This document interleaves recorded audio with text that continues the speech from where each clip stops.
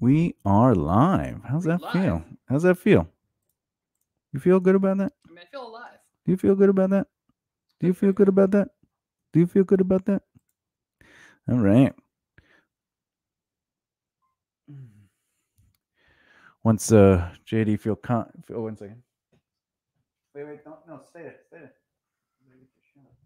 Ooh, hurrah. All right, go ahead. Hit record. You good with that? Yeah, I know it's a JD show, but maybe we could get me record. Oh, we're doing the thing. All right, so let's get some Instagram so we can. Oh my God, he's gonna do one of these things. Let's make fun of him while he does it. Everyone, this is new for me, so I'm uncomfortable with making fun of him. Ooh. Who the hell's this guy? Anyway, look at this kid. Hey, Tom. What? Can we get little hats Yeah, you can get hats. that have the podcast logo on it? Yeah, I know. Look at you, you got Whenever he does these videos, he got just it. talks about what we're doing, and he thinks that's actually how you market. But hey, yeah, we're doing a podcast. Come watch it, 3 o'clock till whenever. It's on our YouTube. Well, you might as well just say that if you're gonna talk about the podcast. I mean, that's Yeah. fine because after 3 o'clock. I know. Just follow the link that's attached to this for the swipe up. That'll make it easier, so JD doesn't have to think about adventure. I don't know. It could be about how we're having fun doing what we're doing, but not necessarily asking questions about, hey, what do you think about podcasts? Ridiculous. Hello, welcome to the live behind the scenes. You get to see the stuff before we actually start the show. Today's show is going to be about the topic of, hey, why don't people like my artistic efforts? Because you need to love your artistic efforts for yourself. That's efforts, not efforts. I don't know. I can't speak today. I'm having a hard day on being alive, mostly because I'm human. That's what happens. Anyway, today we're going to really, JD and I are going to discuss the process of creating art and also the idea that art itself doesn't necessarily sell, and sometimes people supply their efforts strictly towards the creation of an idea, whatever it is, and that idea doesn't go anywhere. They're like, why isn't my stuff making money? You know, and they put time and money and effort solely into the artistic venture, be it music, painting, writing, acting, comedy, whatever it is you do that's artistic. And then they say, why is nothing coming out of this? And the reason is because no one cares about your art. You have to make them care about it. And the only way they're going to care about it is if they could attach to your brand emotionally. But today we are going to focus on the artist brain and really dissecting the reality of, you know, I have an ego. JD has an ego. We're artists. We all have egos. We want people to like what we create. I mean, Van Gogh himself suffered from depression, thought he was crap. And it wasn't until after he died that his pieces became amazing successes. And in reality, you know, he was changing the world with his art. But even Van Gogh died poor. You know, Leonardo DiCaprio rarely ever finished any of his work. Rarely. You mean Leonardo da Vinci? Leonardo da Vinci. I mean, DiCaprio has definitely finished most of his things. That's what I mean. Well, no, I don't know. Have you ever seen his projects? They don't seem finished. They don't feel finished. They don't seem finished. I'm just pointing out the obvious. I don't want to sound crazy, but it's true. Anyway, so today we're going to really discuss that and see where that goes. Feel free to comment, ask questions on the subject. Do you feel like your art itself is holding you back? Do you feel that nothing is coming from your creative aspects? Giggity. Do you want more out of it? And obviously, I just got to share this because, you know, I get yelled at if I don't. Well, not. I mean, the dog might definitely. He yells at me all the time. He's like, hey. Do that thing. Anyway. Are you ready or what's going on? I mean, Are you still doing stuff? I'm doing the sharing to BBR. All right. Good. Hey, Cool. JD, what's your thoughts on a podcast? What do you like doing about podcasts? I mean, I like getting to talk into the microphone. JD's the kind of person that goes on a radio show and he's there to, market his album. And the guy on the radio show doesn't ask him about his album and he gets upset. Yeah, that's totally not me. Hey, I'm here for my album. You know what I like about albums? My album's done. Look at my album. That's weird because it's totally not exactly what I would do. Would you have done it before you met me? Yes. See, I'm just saying that's the artist brain. JD is the artist on this show, and I am the business. But now he's the business, so I'll be the artist. Tell me what I should do. Invest in paintbrushes. But I'm a musician. Exactly. Oh, all right. You'll thank me later. What do I do with Next, this? please. What do I do with this laser and duct tape? Anyway, now that the bass player is kept busy. That's right. The bass player. Do we have the heat on blasting yet? We do. Oh, Jesus. Turn it off. Hit the thing. No, I don't want to upset you. You're not gonna upset. You're gonna freeze. He's gonna be cold before the day is listen, over. I got long sleeves and a hat on. All right, I'm gonna turn the heat off. I can't take it. Do it. Oh god, it's so hot. We have one viewer. I'm assuming it's your it's one of your whatchamacallits, fangirls. I'm assuming. Maybe. It's probably a fangirl. I really want the dog to have his own like tablet that we don't know about, and it's actually him. Well, he has his own Instagram that he uploads on. I mean, that's true. Yeah, and he's always talking about how Papa is terrible. That I'm Papa. He's He loves his Papa. He's like, I hate Papa. I like Uncle Papa better. I mean, Uncle Papa is pretty cool. Yeah, Uncle Papa's cool. Except for when it comes to marketing. All right, so it's terrible at marketing. You're not that bad at marketing, but once you start learning how to do it, we'll be able to determine that. We'll determine that. All right, what are we doing today? What's going on? Anything? I don't know. I'm going winging it with you. What are we doing? We're talking Winging about. Don't you know? I just said bringing a prayer. You didn't what? I'm talking about living on a prayer. Do you know what today's show is about? Why is no one interested in my art? Yeah, why do people put so much time into their art? They're like, hey, my art, art is important. Anyway, let's start the show. Let's do it. We're going to start the show. Again, if you have any questions, lay them out. We can see the comments. Comment away. Comments. Hello, comments world. If you're one of JD's fangirls, let us know. You don't have to say who you are, but you could just be like, JD's the best thing since sliced bread. And write things like, you're amazing with your toes. And I'll be like, what? And then I'll be like, exactly. What toes? I've seen his toes. Funny story, actually. He's got nice toes, actually. Well, thank you. Yeah, well, I was hanging him upside down, and he was like, please don't. And I was like, I'm vanilla icing you. Take care. And you're like, oh, wow, look, you got really nice toes. I'm going to pull you back up. These are good toes. All right, anyway. Hey, I don't make this stuff up. I'm Thomas J. Belezis, JD McGibney. Hi. I don't make this stuff up. Honestly, I make up none of it. JD makes up what? I got at least half of it. Half? Jesus. 100% of the time, it's 50%. The dog doesn't make up anything. I don't know what it is. He totally makes up all. Yeah. JD says it's because I'm the smarts and he's the farts and the dog is the heart. I think you got that mixed up. Oh, I'm the farts. Who's the hearts? We're all the farts at least once a day. I like how JD is the hearts. I'm the smarts and the dog is the farts. However, I feel I am also the farts at my age. I'll be honest. There's sometimes I wake up and I just look at the dog and he looks at me and we don't know who woke the other up. I mean, it's pretty funny when he's just laying around on the floor and wakes himself up with the farts. Yeah. All right. So you as the artist, how much time, how much energy did you used to put into music? Before I met you, that was the main focus of everything. I just ended up putting all the focus into writing the music because I was under the assumption that, the music and the art was going to be what made or broke my career. Now, with that said, did you feel the music had to be perfect? Yes. And what do you think perfect is? What do I think it is now, or what do I think it was back then? Back then, because we're going to get to now. I think it was really hard to describe what I thought perfect was because I felt like there was always this feeling of me searching for perfection. Yeah. It's whenever I finished a project. I've seen you without your shirt on. Yes. Oh God! My God! He's perfect except for that one little inch in his body. He's gonna have to work on that. Oh God! No more apples. Where'd that scar come from? Oh, he's disgusting now. But he has nice toes. I can't wait to hold his face in my hands and tell him I love him. And tickle his toes. I'm the best. I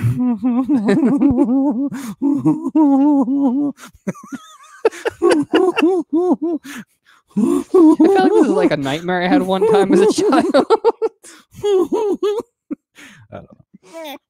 All right, so you were searching for what perfection was. Yeah, I just felt like there was always this. It's gonna be my laugh now. That joke was so funny. So good.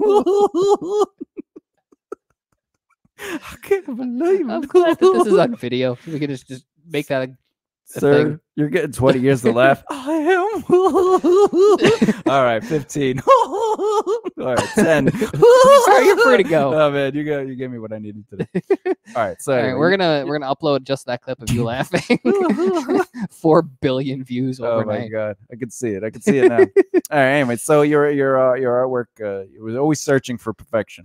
Clearly not anymore. But anyway, so yeah, I felt like there was always that feeling of trying to reach perfection, not ever being able to find it. So Yeah. like I would finish a song, I'd be proud of the song. You know, Mhm. like if I was working with guys in the band, you know, Yeah, if they were like it, writing whatever. your music. Yeah. Not always. We'd all like share stuff. How often would you allow a piece to be into a song and be happy with it? No, there was an equal writing contribution back at Psychosis. Yeah, but what I'm saying is like, were you like, all right, fine, it sounds good, and then really you were like, I don't like it. No. Have you ever taken a Psychosis song and decided to make it an Angels on the Battlefield song and then change all the parts that you didn't write? I have taken songs from Psychosis and then I've left them exactly the same. 100% identical. I've shortened things because it was instrumental. See, what is going on over there? So you changed it. I changed it to fit an instrumental format. Well, what is the instrumental format? Well, not repeat things over and over again when there should be vocals or melody line. Well, I think you could repeat it 1,000 times. Sometimes you do in your songs, but you need what's known as voicings and growth in the music. You need elevation, but it doesn't necessarily mean the part ends. So you're totally telling me that I need to add kazoos and banjos? No, because just adding things doesn't necessarily make music good. You know, you have. But I can add kazoos and banjos. I would, if I were you, I would. Because the kazoo, the audience for the kazoo music it's so limited. It's a limited area. It's a growing market. Yeah, I think you could get. Anyway, so you. I felt like there was always just kind of like chasing our tail, trying to find perfection. So we would always write stuff. We'd be proud of it, but then we'd be like, oh, here's the next song. But we'd be proud of that one. But we'd like after like the joy and like the excitement, the thrill was gone. We'd be like we have to come up with something that's even more perfect. And we were just kind of doing that. So you weren't writing music; you were trying to write perfection. Yes. So art in general should not be perfect. It can't be. Well, nothing is perfect. No, but the definition of art wouldn't be perfect. Art is a creative effort, and it's imperfection creates perfection. In fact, when you're drawing a person, you wouldn't draw a perfect person, or it would look weird. You have like those Men in Black guys from like the the shaved heads, yeah, with like the shaved eyebrows. Yeah, because even us as people, if you look at both sides of our faces, they're not even. Yeah. Especially your toes. And listen, my toes are perfectly asymmetrical. I don't know. One foot has like 4-inch toes, and the other one has like 1-inch toes. Yeah, perfectly asymmetrical. You're an excellent swimmer in circles. Only 1 foot is webbed. Yeah. And that's the little toe. But the opposite side hand is a flipper. Oh my god, that'd be so funny. You would totally get women. Oh, he's so adorable. I seen him naked and I put my fingers in his gills. Anyway, but the idea that a song is good enough and then like, oh, we'll make a better song. I don't think that's creative. I think that's just you're limiting yourself to whatever. Let's just make a great song, but a great song should come from you. I agree 100%. But anyway, nowadays. Now, do you worry about perfection? I worry about perfection in other ways. Like what? For me, my pursuit of perfection is trying to take what I've written and come up with and try to make it as close to what I have in my head as possible. And I think I definitely fall down the anxiety train with letting my anxiety go. Oh, it's not perfect. This thing's wrong. So you're still an artist, is what you're saying. I definitely let the anxiety get to me in artist mode. Well, how are you ever going to grow and create if you rely on those anxieties and imperfections? Well, that is a personal struggle that I am working through daily to get over, so that I don't have to struggle. And that's the subject of our show today, is that feeling. Now, you were saying, back in the day before I met you, but it sounds like you have the same issues. They've been refocused. Yeah, but they're still the same thing. You're still trying to find perfection, and therefore you're slowing down the creative process. However, the creative process means dog in the world of business. If you're going to just create for yourself and it takes you 15, 20 years, I mean, how many times have you recorded the guitars so far all the way through and how many guitars per song on how many songs on this newest album? 3 times. 3 times. How many guitars? At least 3 per song. Per song. And did you double any of them? Yes, but I was trying different techniques. Also, the recording process for me at this stage is just learning how to record. Yeah, but you're not allowing the recording that you do to be the final because you're not happy with it. You're creating, because you have control, you're creating an imperfect, perfect mess. Meaning, like, you're never going to be happy with it. You have to find a moment where you're happy with it and you go, that's what it is. Because you're attacking it in a sense where, like, when it goes out, it's going to be out, and I can't do anything about it. But in reality, it doesn't matter. I know. At all. Do you think Michelangelo was like, the David is perfect? No. No, but everyone's like, this is the David, and his penis is small. But Well, he was like, the David penis in reality is probably like the size of my forearm. Well, yeah, because he's like 80 feet tall. It's a pretty tall statue. I think it's like 13 inches tall, right? Especially if you get it at the shop. They're actually they're concerned because it's been basically the structure is like cracking. So the past like few years, they're like, how do we keep this from breaking? Probably put it on an earthquake-prone land. Anyway, so there's no way that Michelangelo was like, the David is perfect. However, I know for a fact, because the stories, Michelangelo and some other great artists used to always make fun of each other. They were always competing against one another. So just like musicians and actors, you'd be surprised. Musicians, actors, writers, a lot of people in the entertainment industry attack other people all the time. They're always like, I'm better than you, but yet they don't think they're good enough to create. They think their creations need more work, but they're better than everybody else. And it's like, no, you're not. You're as good as you're going to be, and they're as good as they're going to be. It doesn't necessarily mean you're better than. Now, I'm not talking about technique. Technique is a whole different other story. Technique is done with practice, time, and effort, but it doesn't necessarily mean you're better than them. It just means you've been playing your instrument longer. It doesn't mean that your art is better than their art. That's what you're saying. Yeah, that's why I'm talking solely on the creative aspect of it. You know, like because Leonardo da Vinci, not DiCaprio, wasn't necessarily a sculpting expert. However, Michelangelo was. Michelangelo did paint, but then there's things that Leonardo did that Michael didn't do, and Raphael's trained under Michael. So there's a lot of you know, who's better? It doesn't matter. It wasn't really about that because their creative efforts were their creative efforts. But even though in those situations they did see their works as flaws, and meanwhile other people were like, these are amazing. And then when they spoke to other, I know for a fact in this world, when you meet another musician, they definitely think they're better than, you know, oh, I'm better than them. I'm right. Or actors, oh, I'm a better actor than that actor. They're always, and none of those people are successful, by the way. They're not. They're just failures. And the reason is because they're focusing on trying to be better than it. They're trying for that perfection. They're trying to let art be the sole fuel as opposed to working together within their community. Yeah, work with other artists, work with other musicians, and realizing that everyone is a human being and everyone has value. Yeah, I mean, humans don't, but I mean that's true. Yeah. The hell's a human? If you're not a fae, a fairy, a vampire, a wolf, or a witch, you have zero value in my mind. I'm going to be honest, because you don't have the ability to do something cool. What about dragons? Dragons are not human. They can turn into people. Yeah, it doesn't mean they're human though. What the hell? What's the Draugr? What about Draugrs? I don't know what a Drago is. Draugr? I think I'm saying it right. But it's Viking zombies. Well, those would be zombies then. But specifically Viking zombies. Were they human? They were. And then they turned into the undead? Yes, but they're not human. They're dead. But Fae aren't human. They're actually what? But Fae aren't human. They're Fae. Fae are human. Like, they have humanoid bodies. Wait. We're talking about humanoids. What about half centaurs? That depends. Do they have full horse or full human? I think that's just a horse. No. Half centaur. It's a half centaur. What are you talking? He's half human and half horse. That's just a centaur. No, he's half human. I think you had sex with a horse. Oh my god! Oh, good times. That's gonna be such a funny moment. Anyway, it's a funny moment now. It's a funny moment. Anyway, you're still plagued by the artistic perfection brain. How does that feel? What does that feel like? Stressful. Now, how do I get back to that and care? I mean, I can give you some coffee to help with like the stress level and the anxiety. That won't help me with anything other than make me crap.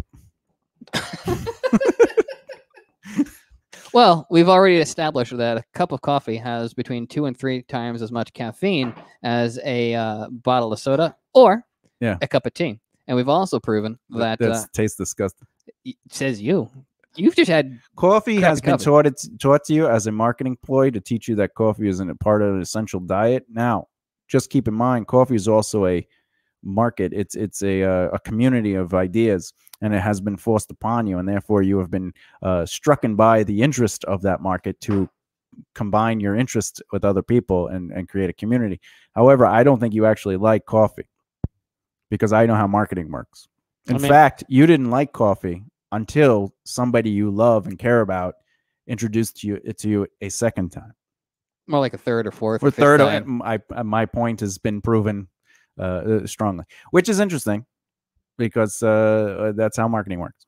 All right. Because you did try coffee many a times, and you were just like not a fan of coffee, and then somebody was like, "This is the coffee I like," and you're like, "This coffee is amazing." And then I could easily be like, "No, it's disgusting." You're like, "No, it's amazing." I go, "But I don't like coffee," and I was like, "That's why you don't like it." And I go, "Well, you didn't like coffee either."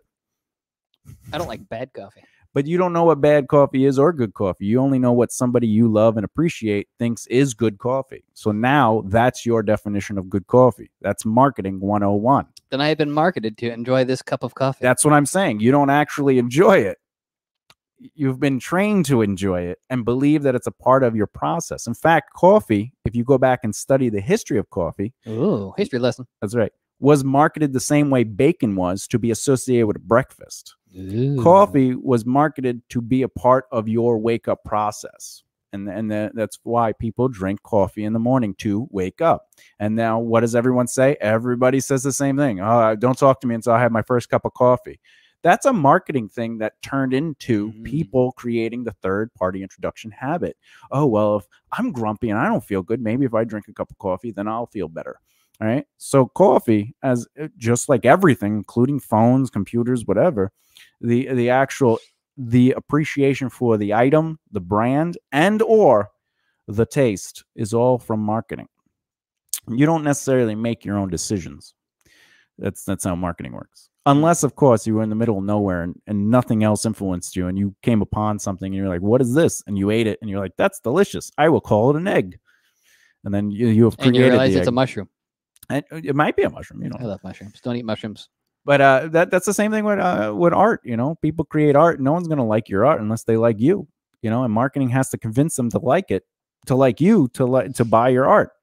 That's just the process of it. And with today's show talking about ultimately that why don't people like my artistic effort? And it's because they don't know you. They haven't attached to you emotionally, your adventure.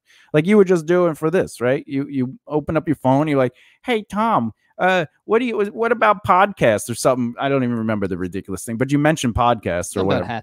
Hat, right? But it had to do, you were talking about the podcast. You mentioned the word podcast, or you know what I'm saying? Like that's not marketing. How's that? How can I connect to that emotionally? You do a podcast, and then we want other people who don't do podcasts to be interested in a podcast. That's not how it works, right? Oh. And when you do that, that's called pushing. And pushing does two things: it pushes an agenda and it pushes people away, right? That's why I was like, just tell them to come to the show, because that's basically what you were doing. But it's the same thing with your coffee brand. It's the same thing with the hat, your choice of hat, your choice of colors, the reason you wear a certain color of outfit, the reason you play a certain kind of crappy guitar, the Schecter. Oh, you mean the amazing, awesome Schecter? But why is it amazing, JD? Tell me exactly why the Schecter guitar is amazing, and I could disprove it, but you tell me why you think it's the most amazing guitar ever. I mean, it made me eggs one time. No, seriously. Why do you think it's... explain to me. Sell me on the fact that the Schecter is the greatest guitar ever. Go ahead, and I'll prove to you it's shit. But go ahead. It has been marketed to me. That is correct. But what makes you feel it's the greatest thing in the world? For me, I enjoy the way that it is. I enjoy the versatility that I get out of the guitar between clean channels, distortion channels, its ability to. Yeah. I'm listening. Go ahead. Yeah. Go ahead. Versatility. I like how it feels. I like the way it resonates. I love the tones that I'm able to get out of it. The tones. All right. All right. Is it as is out of the bag? You didn't upgrade it or anything? I did not upgrade this guitar, no. All right. So I have a question for you. How many guitars have you played as much as the Schecter to organize an opinion? At the same length and time you put into the Schecter. I have not played any guitar as much as I played the Schecter. But yet the Schecter is the greatest guitar ever. It is my favorite guitar, yes. But you have not even given yourself a chance to find a guitar that could potentially, possibly, without a shadow of a doubt, be better than the Schecter, which is a low-end version of a how do you buy a guitar and start playing but sound somewhat good value. It's literally marketed and pushed towards though there are high-end versions of the Schecter, you definitely do not have a high-end Schecter. You have what they made so people can buy Schecter.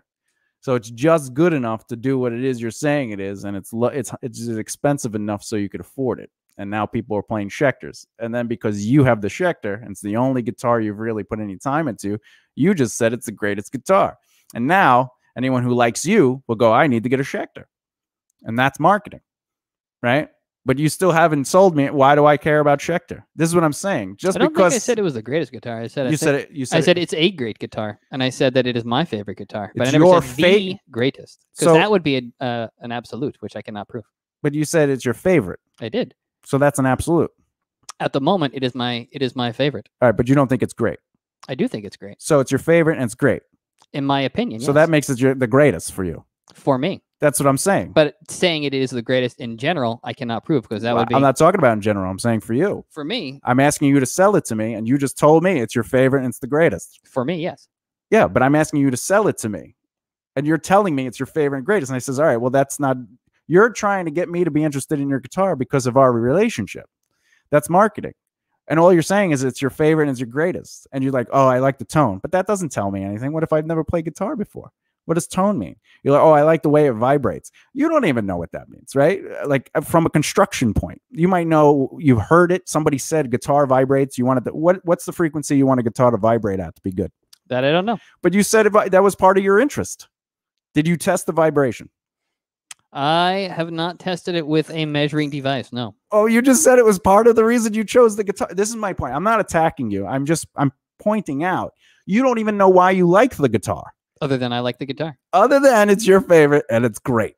Well, let's. I would like to hear your reasoning for why the PRS is your favorite guitar. The same exact reason the Schecter's yours. Somebody had the PRS. I loved the way it looked and sound. I played it. I fell in love with it. I went and I tried out 7 other PRSs. It was in my price range between $2,000 and $3,000. I decided that I had the money to buy it. I bought it. It has become one of my favorite style guitars. However, I don't really like to play it out because it was an expensive guitar.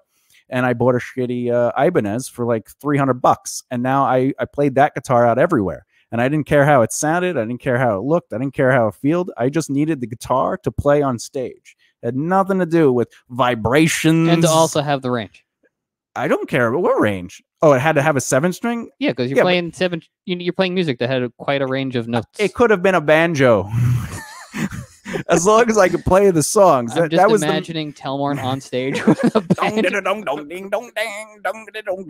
But my point is, when I picked that guitar out, it had to be able to play the songs I needed to physically, but I didn't care about anything else.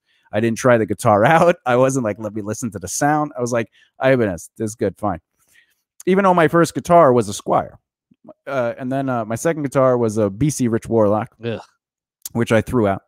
Because I was just like, why? And I only bought it because my friend, who's not my friend anymore, had a Warlock bass and he wanted to play in a band with me. He was like, we should both have Warlocks. I was like, oh, cool. It'll match. So I only bought it because of the Warlock thing. But then after that, I was like, my cousin sold me his Fender.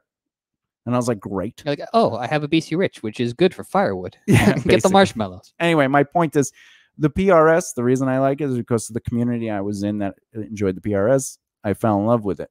But that doesn't mean it's the greatest guitar. But I will stand by it because I actually have played other guitars. I've played Gibsons for long periods of time. So I've played the Rickabackas for a long period of time. You also grew up in a family where your grandfather was, and your dad, I think, right? My grandfather was the musician. My father did play in a band, but my grandfather was the jazz guy. He was the guy that played at the Apollo. And he also had like a whole collection of stuff. He had like 3 or 4 good guitars, but like, they're worth like, $100,000 now. Because they're in like mint condition, but he played mostly Gibson, right? And his first one of the first guitars my grandfather got was a Rickenbacker, and he hated it.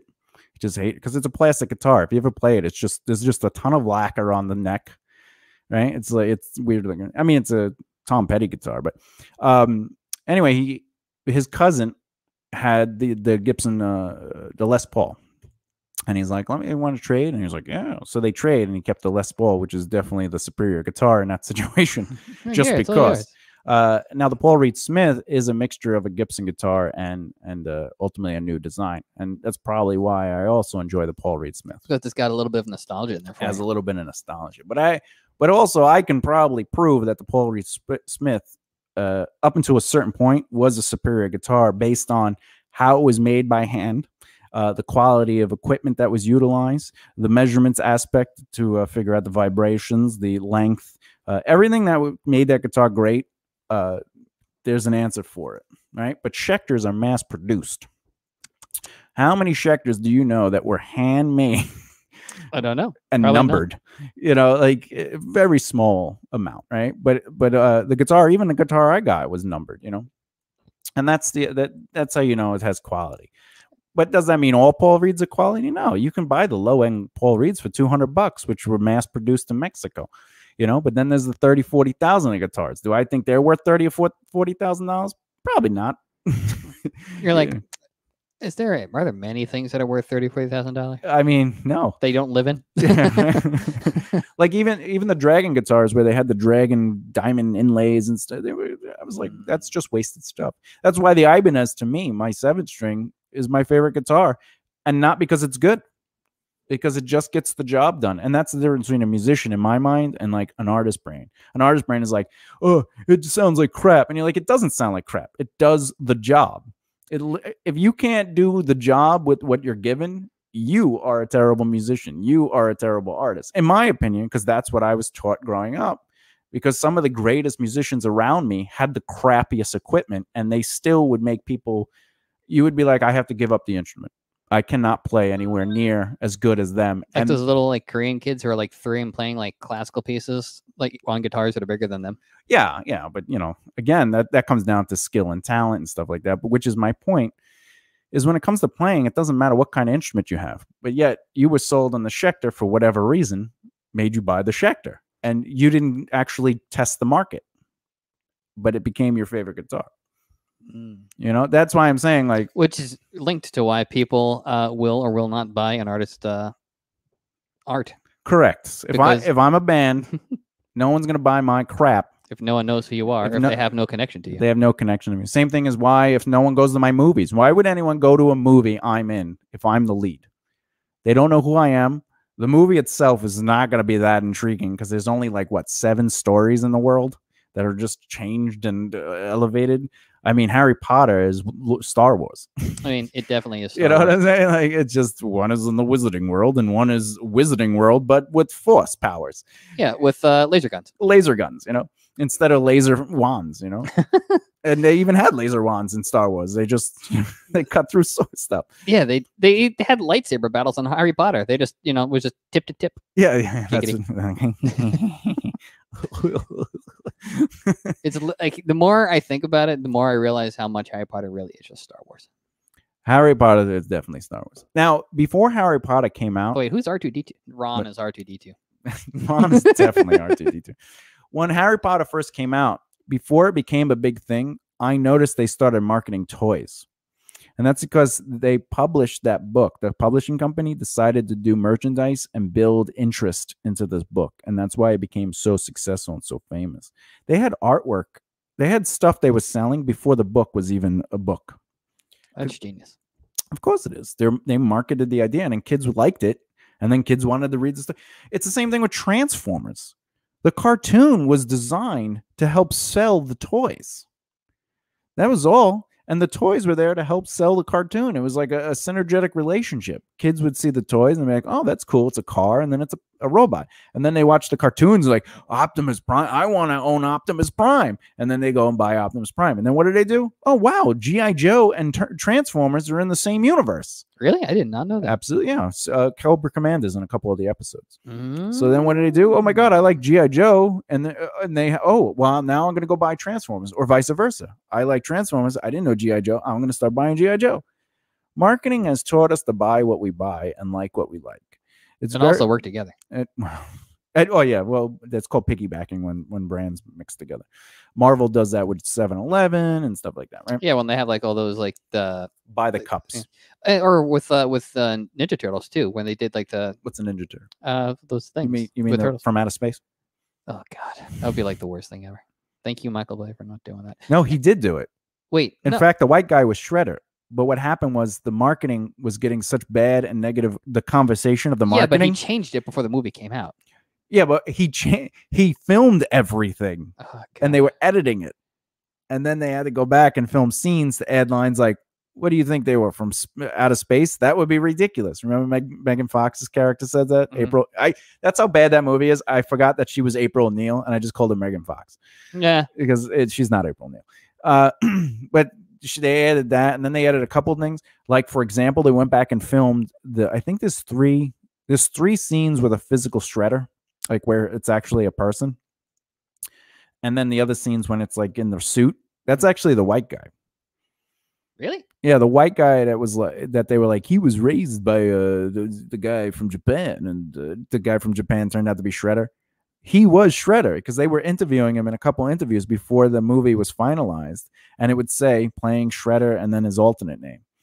And he even talked about it. He's like, "Yeah, this is great. I get to play a villain. I love playing villains. Shredder's like a big icon."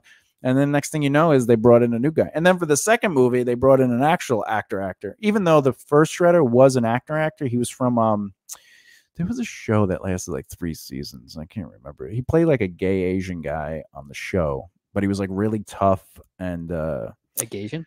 He was a Gaysian, yeah. I can't remember. Anyway, he's a good actor, but he wasn't like well known, He wasn't like really well known. Anyway. I'm assuming he's like younger and like coming up kind of at the time, yeah, at the time. But anyway, that's conversation of brand influencing the brand. So sometimes there's things we want to represent as a brand to get people to buy onto us emotionally, but it doesn't necessarily work out because the community, the conversation is negative. The same thing we talk about with McDonald's, where they're like, McDonald's is bad for you. So now they just push healthy foods, and they made Ronald McDonald go from being chubby to skinny. And then they got rid of him. They did get rid of him. Yeah. Even though they have the Ronald McDonald Foundation. Well, it's because they had that for a long time. Yeah. And they probably did that because their food causes cancer, as per research. Oh. And they were like, let's. And they have to have a warning when you go up to the counter. They do. They have a warning. We are not responsible for any cancer you might get from eating our food, which is insane.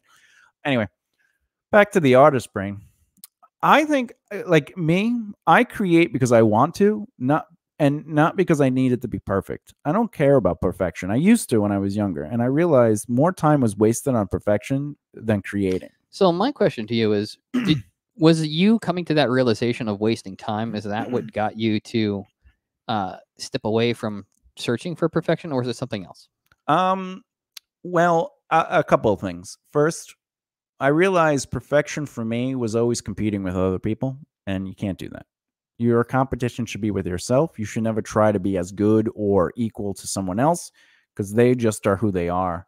It's their style. Like, there were people that would draw that made me not want to draw, yet I was at an expert level when I was doing illustrations, when I was working in comics, when I was, when I had my opportunities with different companies. Mm-hmm. I was very good at what I did, but I was working alongside people that made me feel like I was starting out. But people still were asking to hire me. And my brain was like, well, I'm not good enough.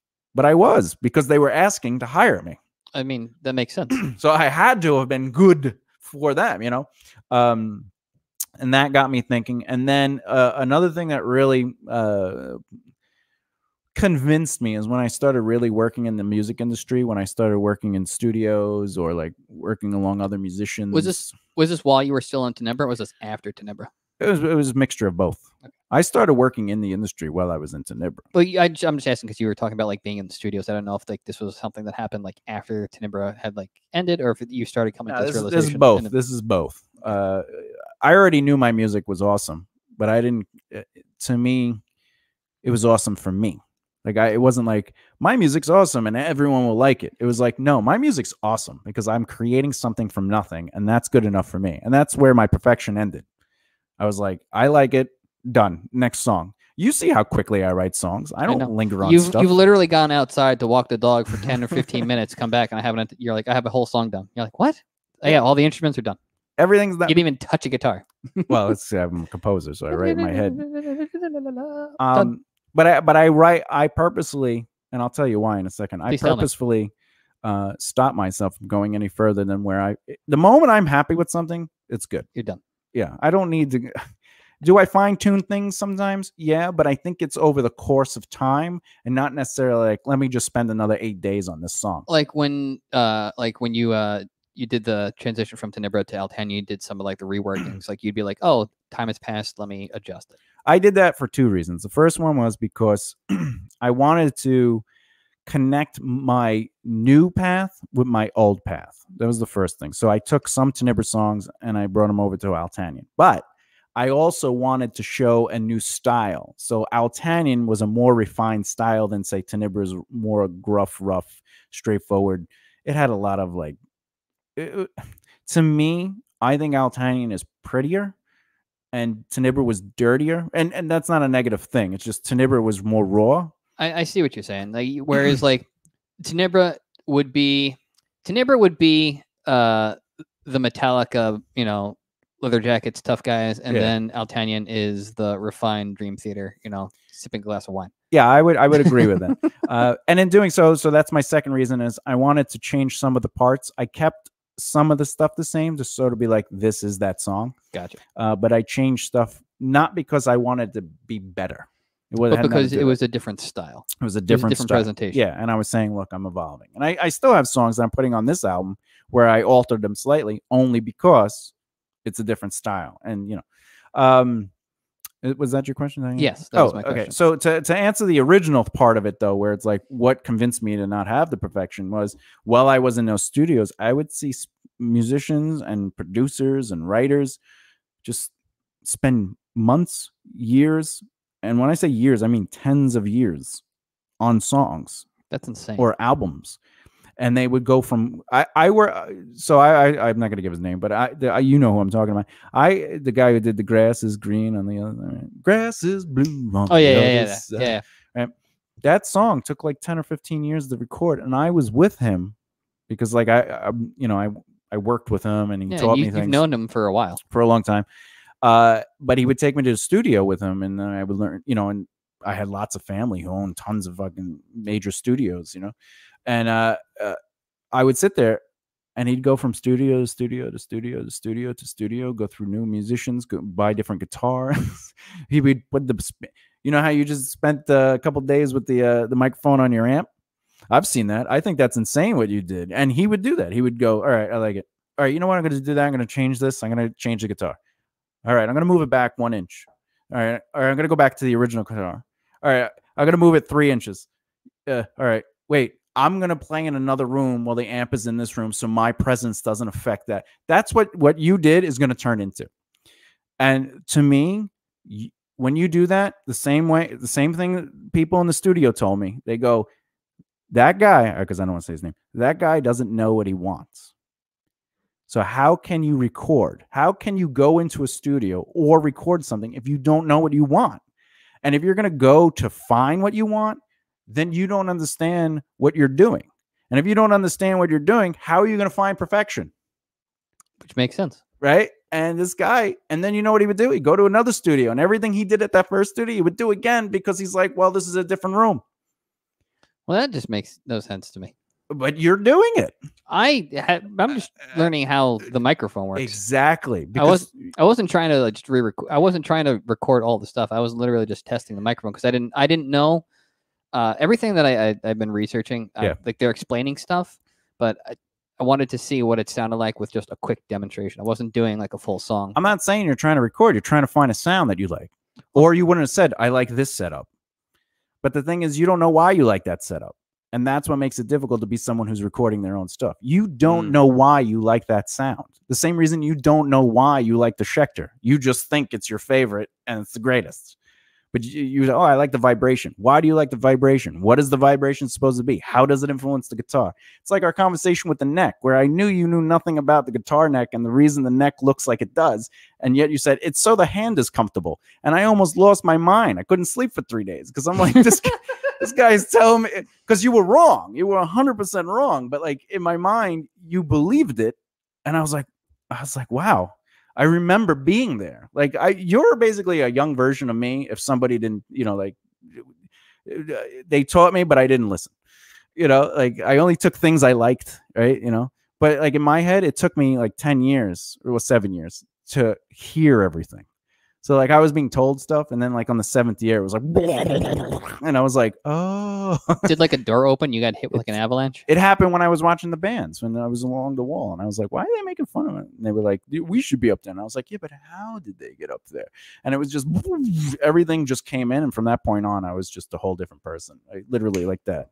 Before the song even ended, my entire personality changed because I just stopped being that person because I didn't want to be that person anymore. But anyway, going back. I thought that was crazy that he spent that kind of time. And when we went in to record, I would record like that. Boom, boom, boom, boom, boom, boom. And everyone else in the band couldn't. You know, the drummer, 3 times to record his drums. The bass player didn't even practice his stuff, even though he said he was practicing it. And then he didn't know it. I feel like that tends to be a thing with musicians that you tend to find is a lot of them don't actually. Either they don't try practicing or they're just like, I can't play this music. I refuse to play with artists or musicians because they think they're both, and they're not. They're neither. Look, you either can play the instrument or you can't play the instrument. If you can play the instrument, you want to play the instrument. That's it. And if you don't want to play the instrument, you're not going to practice. You're not going to be prepared. You're not going to change your strings. You're not going to learn this stuff. And if you're not doing that kind of stuff, there's more involved. Then you're not a real musician or artist in my head. Because if you were, you want to do it. We're not talking about business right now. We're just talking about art brain. Me as an artist, I want to create. If somebody was like, and not the thing we're working on, because that's, to me, I'm proving a point. And it's that like you talk to a bunch of artists and every single one of them flopped and failed just like I said they would because they're artists. Period knows. Imperial does know. Yet I got stuff back to you before any one of them. And you're literally the only person that's gotten back to me yet. And I took a long time. Yeah. On purpose. Well, it's back to you now, and you're still taking a long time. And I'm still ahead of everyone else. You are still ahead of everyone else. Do I want to finish the song? Yeah, but I can finish it like that if I want. But going to something a little bit more interesting is that if I got hired or a friend asked me to play a show, I would have that stuff down. There's no doubt in my mind that I would have it down because I would want to do it. I would want to play because I'm playing a show or I'm recording on an album or something. It's just in my mind, I'm being asked to do what I do. So why wouldn't I do it?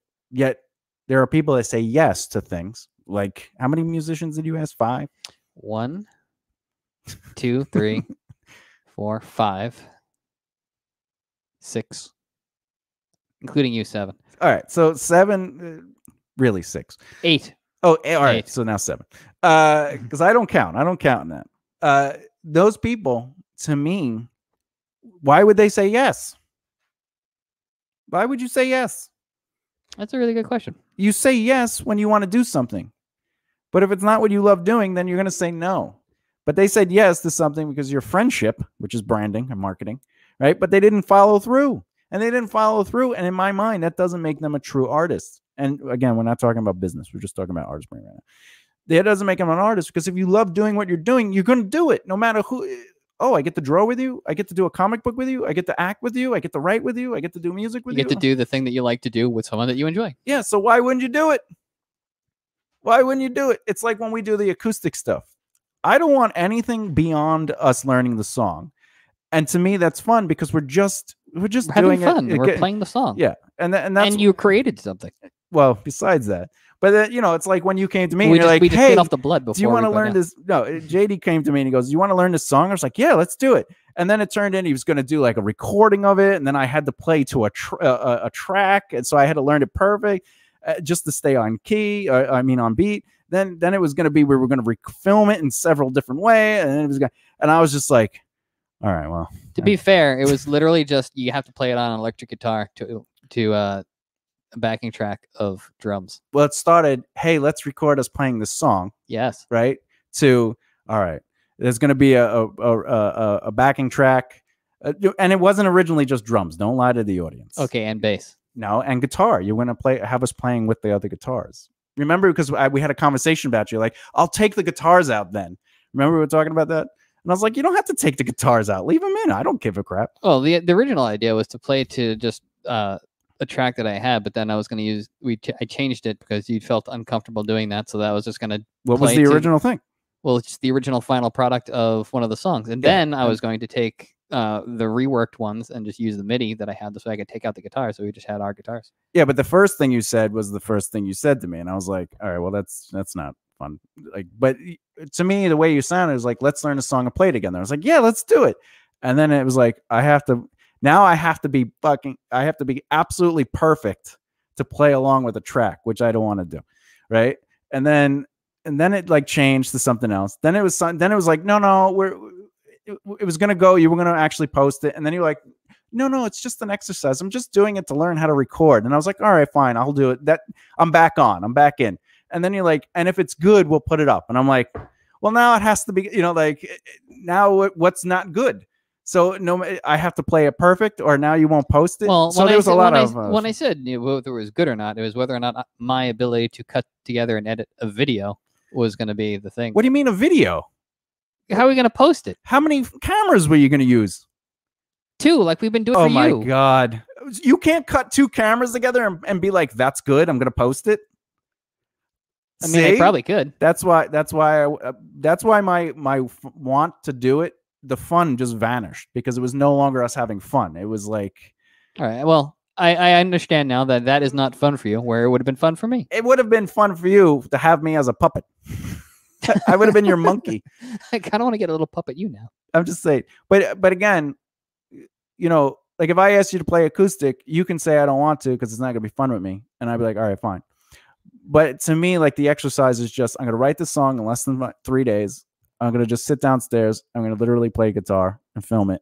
Done.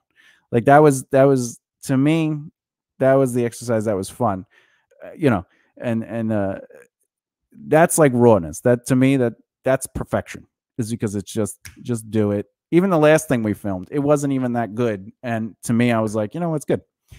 And I was like, do you want to do it again? No, fine. Let's just keep going. Like that to me, that is the difference between an artist brain and like, I think a true creative mind is like, it's done. We did it. Move on. But like to sit there and I'd have to like get it so perfect to a click track. You don't have to get it so perfect to a click track. Just play along with the click track. But the thing is, I would have to learn it to the click track. You know what I'm saying? And it's not just me playing anymore. I'm no longer playing.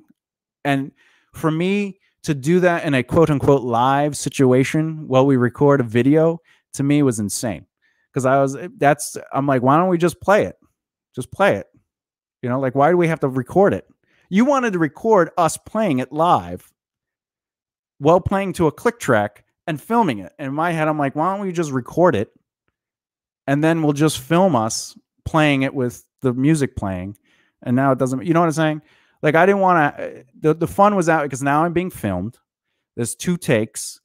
I have to play perfectly on the MIDI. I have to perform for the camera, and then it's like, it has to be, to me, you were filming a recording session as a video because it was quote unquote live. And to me, you lost me somewhere. The creative perfection brain that you were throwing on me was just too much, and I couldn't handle it. It was just, all right. So then it doesn't need to be perfect.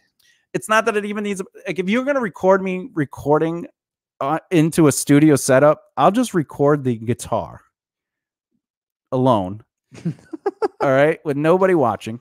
You could watch, but I mean, I don't need a camera on me. And then when it's good enough for you, which will take like 38 takes. All right.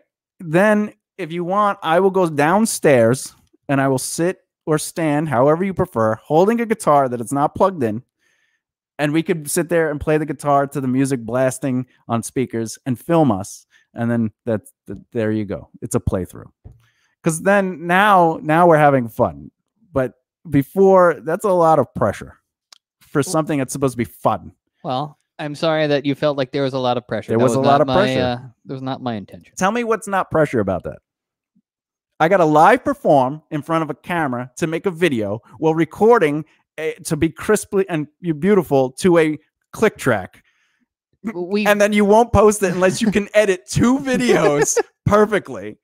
Which is an excuse, by the way, the BS meter's going off, is an excuse to say, well, if you don't like my playing, you just weren't comfortable with your edit of the video, right? And that's what that means. So wait, time out. Go ahead. At what point, at anywhere in this entire discussion, did you ever think that I wouldn't be satisfied with your playing? Because wait, time out. Yeah. If that was ever an issue, I wouldn't have asked you to perform with me on the video. Well, you said it was just for practice and not for people. So that's why I figured you asked me. I wouldn't have asked you if I didn't feel comfortable or confident in your abilities to. But it's just play practice, music. you said. It was just for you to learn something. Yeah, but it's... So why would you be comfortable with me playing it? Because I would still need to feel comfortable with your ability to play the song in order for me to practice properly. I disagree. I would let Says somebody you. who couldn't play on my stuff if it was for nothing other than me to learn how to use the recording item. You don't judge a person. If you need to, if I'm learning something, I don't care on the other person's skill level. I just need somebody as a monkey or a puppet to do what they got to do so I can learn the skill level on the item. If I'm learning how to record, I don't need you to be the greatest guitarist in the world. I just need you to go da da da da da da da da da da da da da. That's it. You don't have to. You don't have to do that. You don't have to be.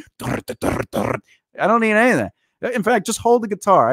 I don't want to have to hold the chord out. You hold the chord out, and I just like, to me, I'm learning a system. I don't care about the quality of the player because those are two different factors. So I think we've established where your artist brain anxiety has gone, because at no point anywhere in this entire conversation in the weeks since I've originally brought up this thing, there's no way I would ever question your ability to play any instrument. No, I understand that part. So like, so you're saying if we do it, I can solo over the song. Yes. And I could just play different parts if I want. Yes. Well, if you're gonna change. If you're gonna change, it's just for fun. It's just for fun. If we're playing one song and you start playing "Twinkle Twinkle Little Star," I'm gonna be confused. What if it's "Twinkle Twinkle Little Star" within the key and also the feel and rhythm of the song? If it fits, I will laugh and it will go in. And you'll post it? I will post it. All right. Then I don't need to learn your song. I'll just play what I want. I'll do it right now. Get the guitars. But you see the face you're making? That's how I know you're BSing me. Because I'm messing with you. No, I'm making that face because I know that you will do it. What's wrong with that? Nothing. I just think it's funny. No, he was getting mad at me for the longest time because I would just be like, well, why don't we just do this? And he's like, we're not doing spoken word. And I was like, but you said I could do anything. And you're like, oh, I thought you were joking. And I was like, I wasn't joking. Yeah, but I literally just said you can do it. All right, so I could do that. Yes. Well, then why do we? All right, let's do it. I'm ready. All right, well, we're in the middle of the podcast right now. Afterwards, you want to do it? Let's eat and let's go do it. Well, not today. I got to film the YouTube thing for our YouTube channel. You know, you know how I work 7 days a week just to make sure we can make millions. What the hell is 7? Yeah, I wish I could do art like you. I don't have time. You do art at night when I'm in bed for like 30 minutes. Definitely not 30 minutes. I don't get a lot of time to work on my creative aspects. I don't. I feel I don't have the right to do it yet. Once we are making money in a sense where it's just creating a flow income, then you feel you have earned the right to make. Yeah, then I'll sit there and I'll measure a microphone for a whole day. Like until now, I'm like, I have to write the scripts for the YouTube. I got to edit this. I got to do that. I got to do the SEO. I got to, like in my head, I have one clear path and nothing is going to stop that path. I have no interest in anything else except for when I literally have nothing else to do. Which never happens. No, like late at night. You're like, oh, you work on it at night. The only reason I do that is because if my brain isn't doing something, I go insane. And when I'm like, well, I don't want to put an hour or two into something. Let me just work creatively on something and I'll work whatever. And then, until someone comes and says, hey, we're going to bed or you want to watch something. Then I go, yes. And I'm able to just shut off. I'm like, yep, no problem. I don't care where I am in it. It's, because it's literally. Because it's the fun. I call it busy time. Like busy work to me, it doesn't matter if it gets done. I'm just doing something so I don't go insane. Just because if I sit in silence, I won't even, it'd be horrible. So if you were to sit in the room that has like almost complete silence, you would literally just go insane. Unless I was meditating and there was a purpose to it. But if it was just like I had nothing to do, like if I was in there as an experiment, I could do it. But if that was my, like, let's say I finished working and then I appeared in that room, I would go crazy. I'd be like, oh. But like, even like I exhaust myself so I could go to bed. Like I stay up until I can't stay up anymore because I don't want to have any moment of a pause because I just would go crazy. So, but I don't have the leisure like you do. You work and create and I envy that because I don't have the ability to say, You know, even my therapist is like, well, you got to find time. You know, you got to say yes to you. And I go, I am saying yes to me. Everything I'm doing leading to my freedom is a yes for me. And I don't, if I say yes to these other things that I know have zero, they don't do anything for me right now other than I enjoy doing them. That's it. And like my brain can't comprehend not. That's why, like, when people were like, oh, I worked 13 hours today, I need a break. And I'm like, I'm just starting. Like, even at the theater, like, people are like, you've been here all day, aren't you tired? I'm not allowed to be tired. I'm trying to grow a company. I'm trying to have a career.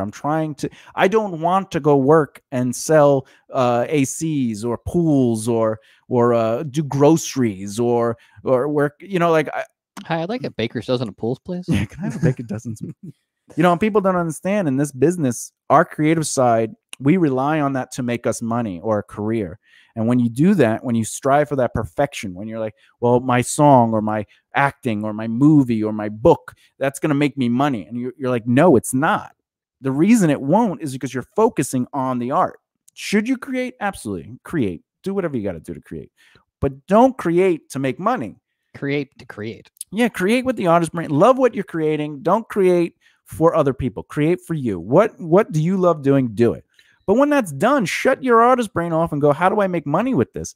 And it's not the thing you created. It's literally everything else. It's the networking, building, cultivating relationships. It's marketing, designing a brand, getting people to buy into it. You know, there's a lot that goes into running a business. And if you're a creative type, your business is to get people to buy into that.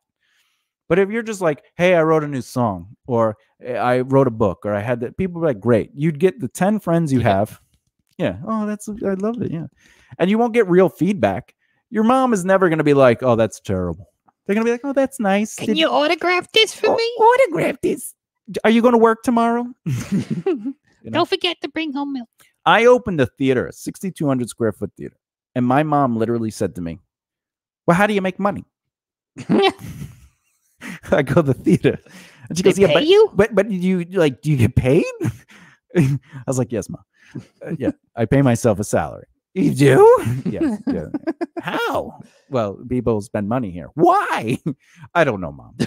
I don't know. Have you been to a play before? Yeah. Did you pay a ticket? Yeah. That's funny. Well, when my parents came to see the place before it was built. Oh, because they saw when it was being constructed, or right before, the day before it was going to be built. There was like a pile of sand inside. All the stuff was like piled up. And later on, I found out my dad was like, where is he going to do with this? This is a mess in there. And then when they saw it done, they were like, oh my God, this is beautiful. And then my mom was like, well, what are you going to do? How are you going to make money? I was like, I don't know.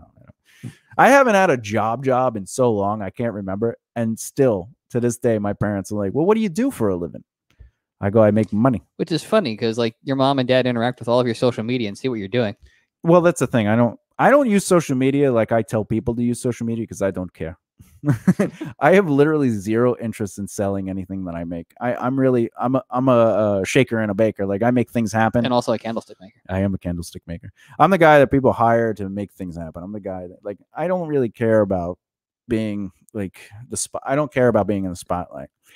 I actually care about elevating the spotlight for others. Like, that's pretty much been my whole life. I mean, you've known me for 7 years. That's literally what I do. Like, I'm always pushing other people in front. What ends up happening, though, is people know me more. Why? Because I'm the one doing the actual work. You know, if you're a comic and you come to me and you go, hey, I want to be a successful comic. And I go, we have to do these things. And you go, great. And then I'm the one doing it and you're not doing it. And then you're like, everyone knows you and no one knows me. And I'm like, well, you're not doing these things that I'm doing. You need to do these things. And they're like, oh, you know, and that's why it's hard to work with teams. And that's why I just like to get paid to do what I do now. You want help? Just pay me. I'll do everything that needs to be done, but I'll do it in your brand, your name. I want to be associated with it, and I'll help you. And they go, oh, okay. And then, like, you know, I don't want to. People don't. Get my name off of it. Get my name over. But like Team Rise Together or Top of the Bottom Pile or Tenebra or anything I've ever worked on, I always go in with team mentality. Let's grow together. And then, like, it turns out to be I'm the one growing, and I don't know how I'm growing by myself since there's other people. And sunlight. Yeah, money, water, and sunlight. What the thing is, like, let's say top of the bottom pile, like, you know, one of the big things with that was I said, let's not perform for a year. And they were like, why not? I was like, because performance has nothing to do with success. Let's focus on building and cultivating relationships. Let's focus on developing our brand and growing that brand, you know, to do everything we have to do. Let's practice increasing your skill level as a business owner. Let's teach you guys how to run your businesses, you know. And I was doing all this for free. Like, I took them under my wing. And you're basically saying, hey, we have to build up the brand and the awareness and the demand for the art that we're going to be creating in the art. In this case is, you know, the comedy. Yeah. And I said people will come to us, and they didn't believe me. And I think it was like 3 months or 6 months. It was something ridiculous. It was a quick amount of time. APA management came to us. Holy crap. And we hadn't even performed. We didn't send them anything. We didn't perform. It was nothing. And they were interested in us. They heard about us. They knew what we were doing. They loved it. They said, keep it up. We want to see where you guys go. We're definitely keeping an eye on you. That's insane. That is definitely insane. Right? And then we started going to the city. And what happened when we started going to the city? We started building friends. And what happened? Hey, do you guys want to perform on the show? Sure. You want to perform on the show? Sure. And now we were getting asked to perform on shows. And now we didn't have to bring anybody. Why? Because we weren't saying, hey, can we go on the show? And they go, yeah, it's a 5-person bringer. They were going, do you want to perform on this show? And you're going, yes, because at that point you have the leverage to be like, we have the leverage, you know, because we didn't need to perform. And people were like, why are you guys not performing anywhere? I was like, oh, we perform all over the place. We're just not doing shows. And they're like, why not? Well, we don't market our shows. We're not good enough, quote unquote, to ask people to come see us. Not big enough. Didn't have enough of a brand. We're not big enough with the brand to say. And over the course of the first year, because we were getting so much action, the team, not me, the team was like, we should do a show together.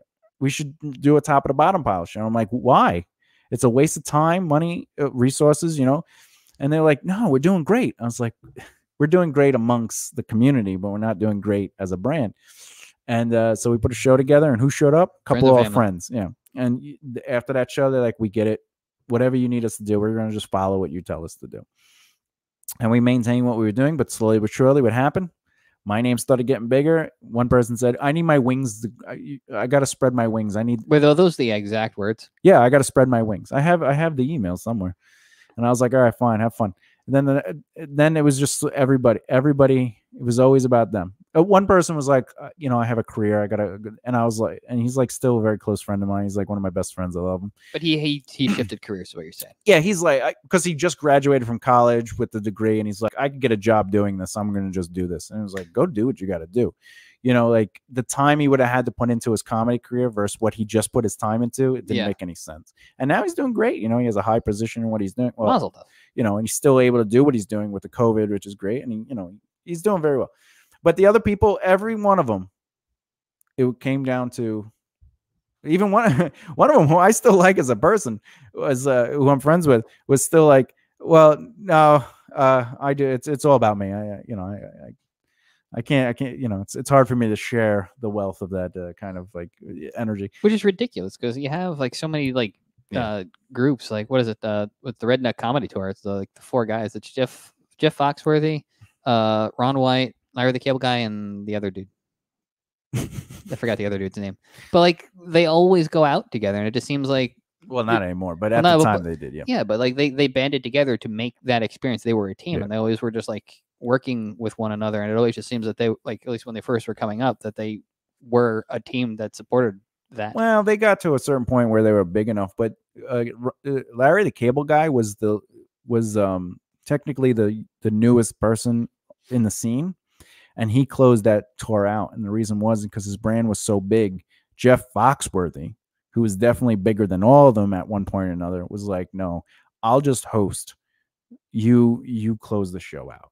And they was like, all right. And that's how powerful brand is. The new guy on the block had the strongest brand, and he got to close out with Ron White and Foxworthy. Come on. Like, and that's the point. Brand outweighs your interest in comedy. Larry the Cable Guy also was a character he designed that was a 5 to 10 minute bit within a longer set. And he would call into the radio show as Larry the Cable Guy. And that turned out to be something where he almost won the mayorship as a joke. Right? Because the radio station was like, we want to pay you to do these spots. And that's then really funny. We want to pay you to do a mayor run campaign as a joke. And he still almost won the mayorship. That's insane. Right? And that's not his real name wasn't Larry the Cable Guy. And it was just a small bit. But it was a brand, and he built on that brand. He established a brand. Now he's a multimillionaire.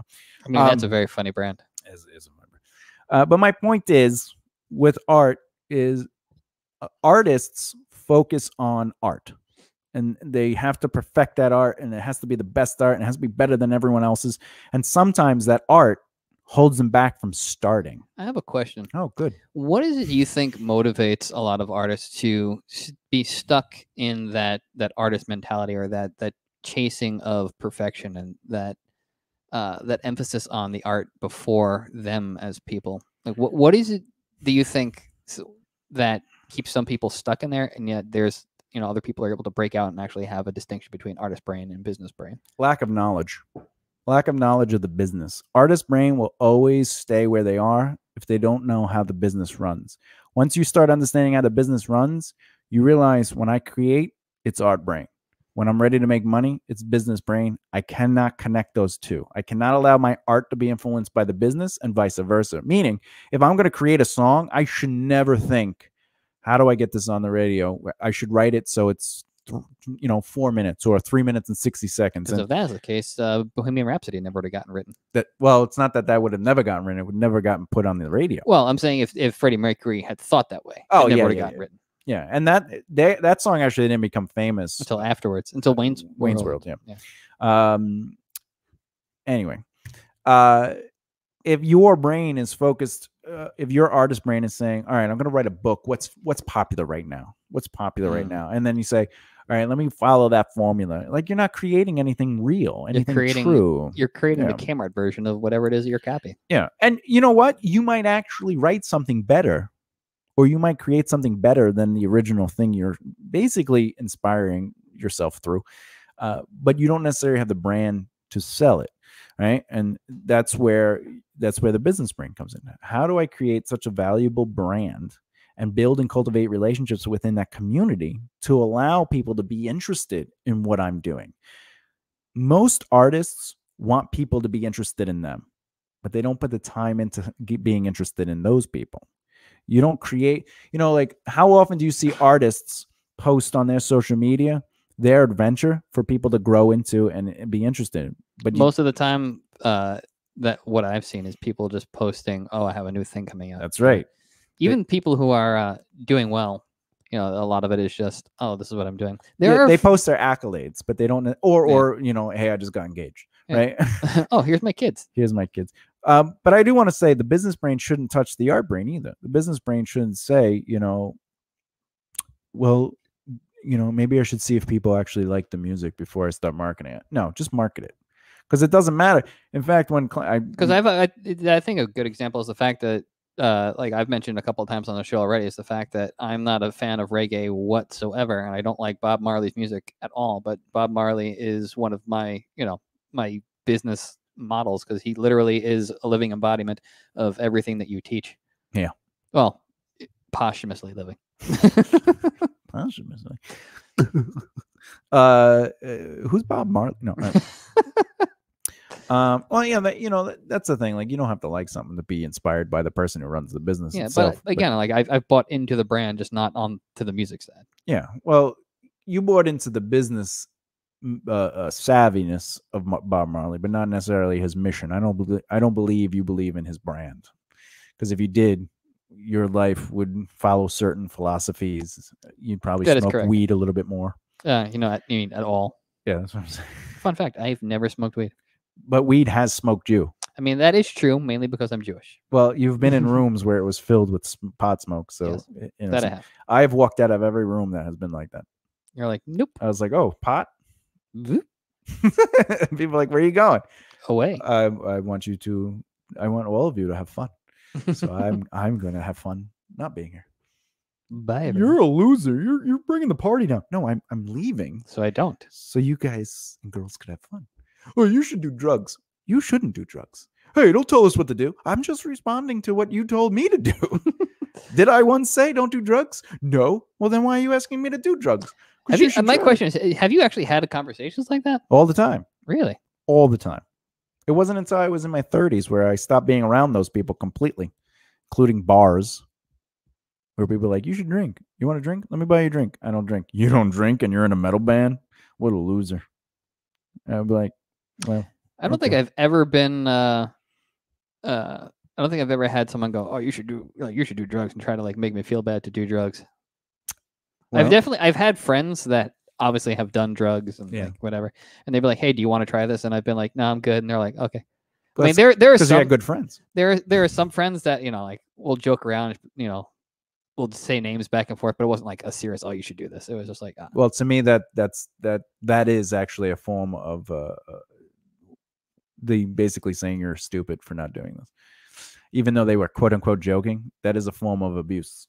When people say, "Oh, I'm just joking," that is actually a form of abuse. But we insult each other all the time. Oh, Yeah, but I'm joking.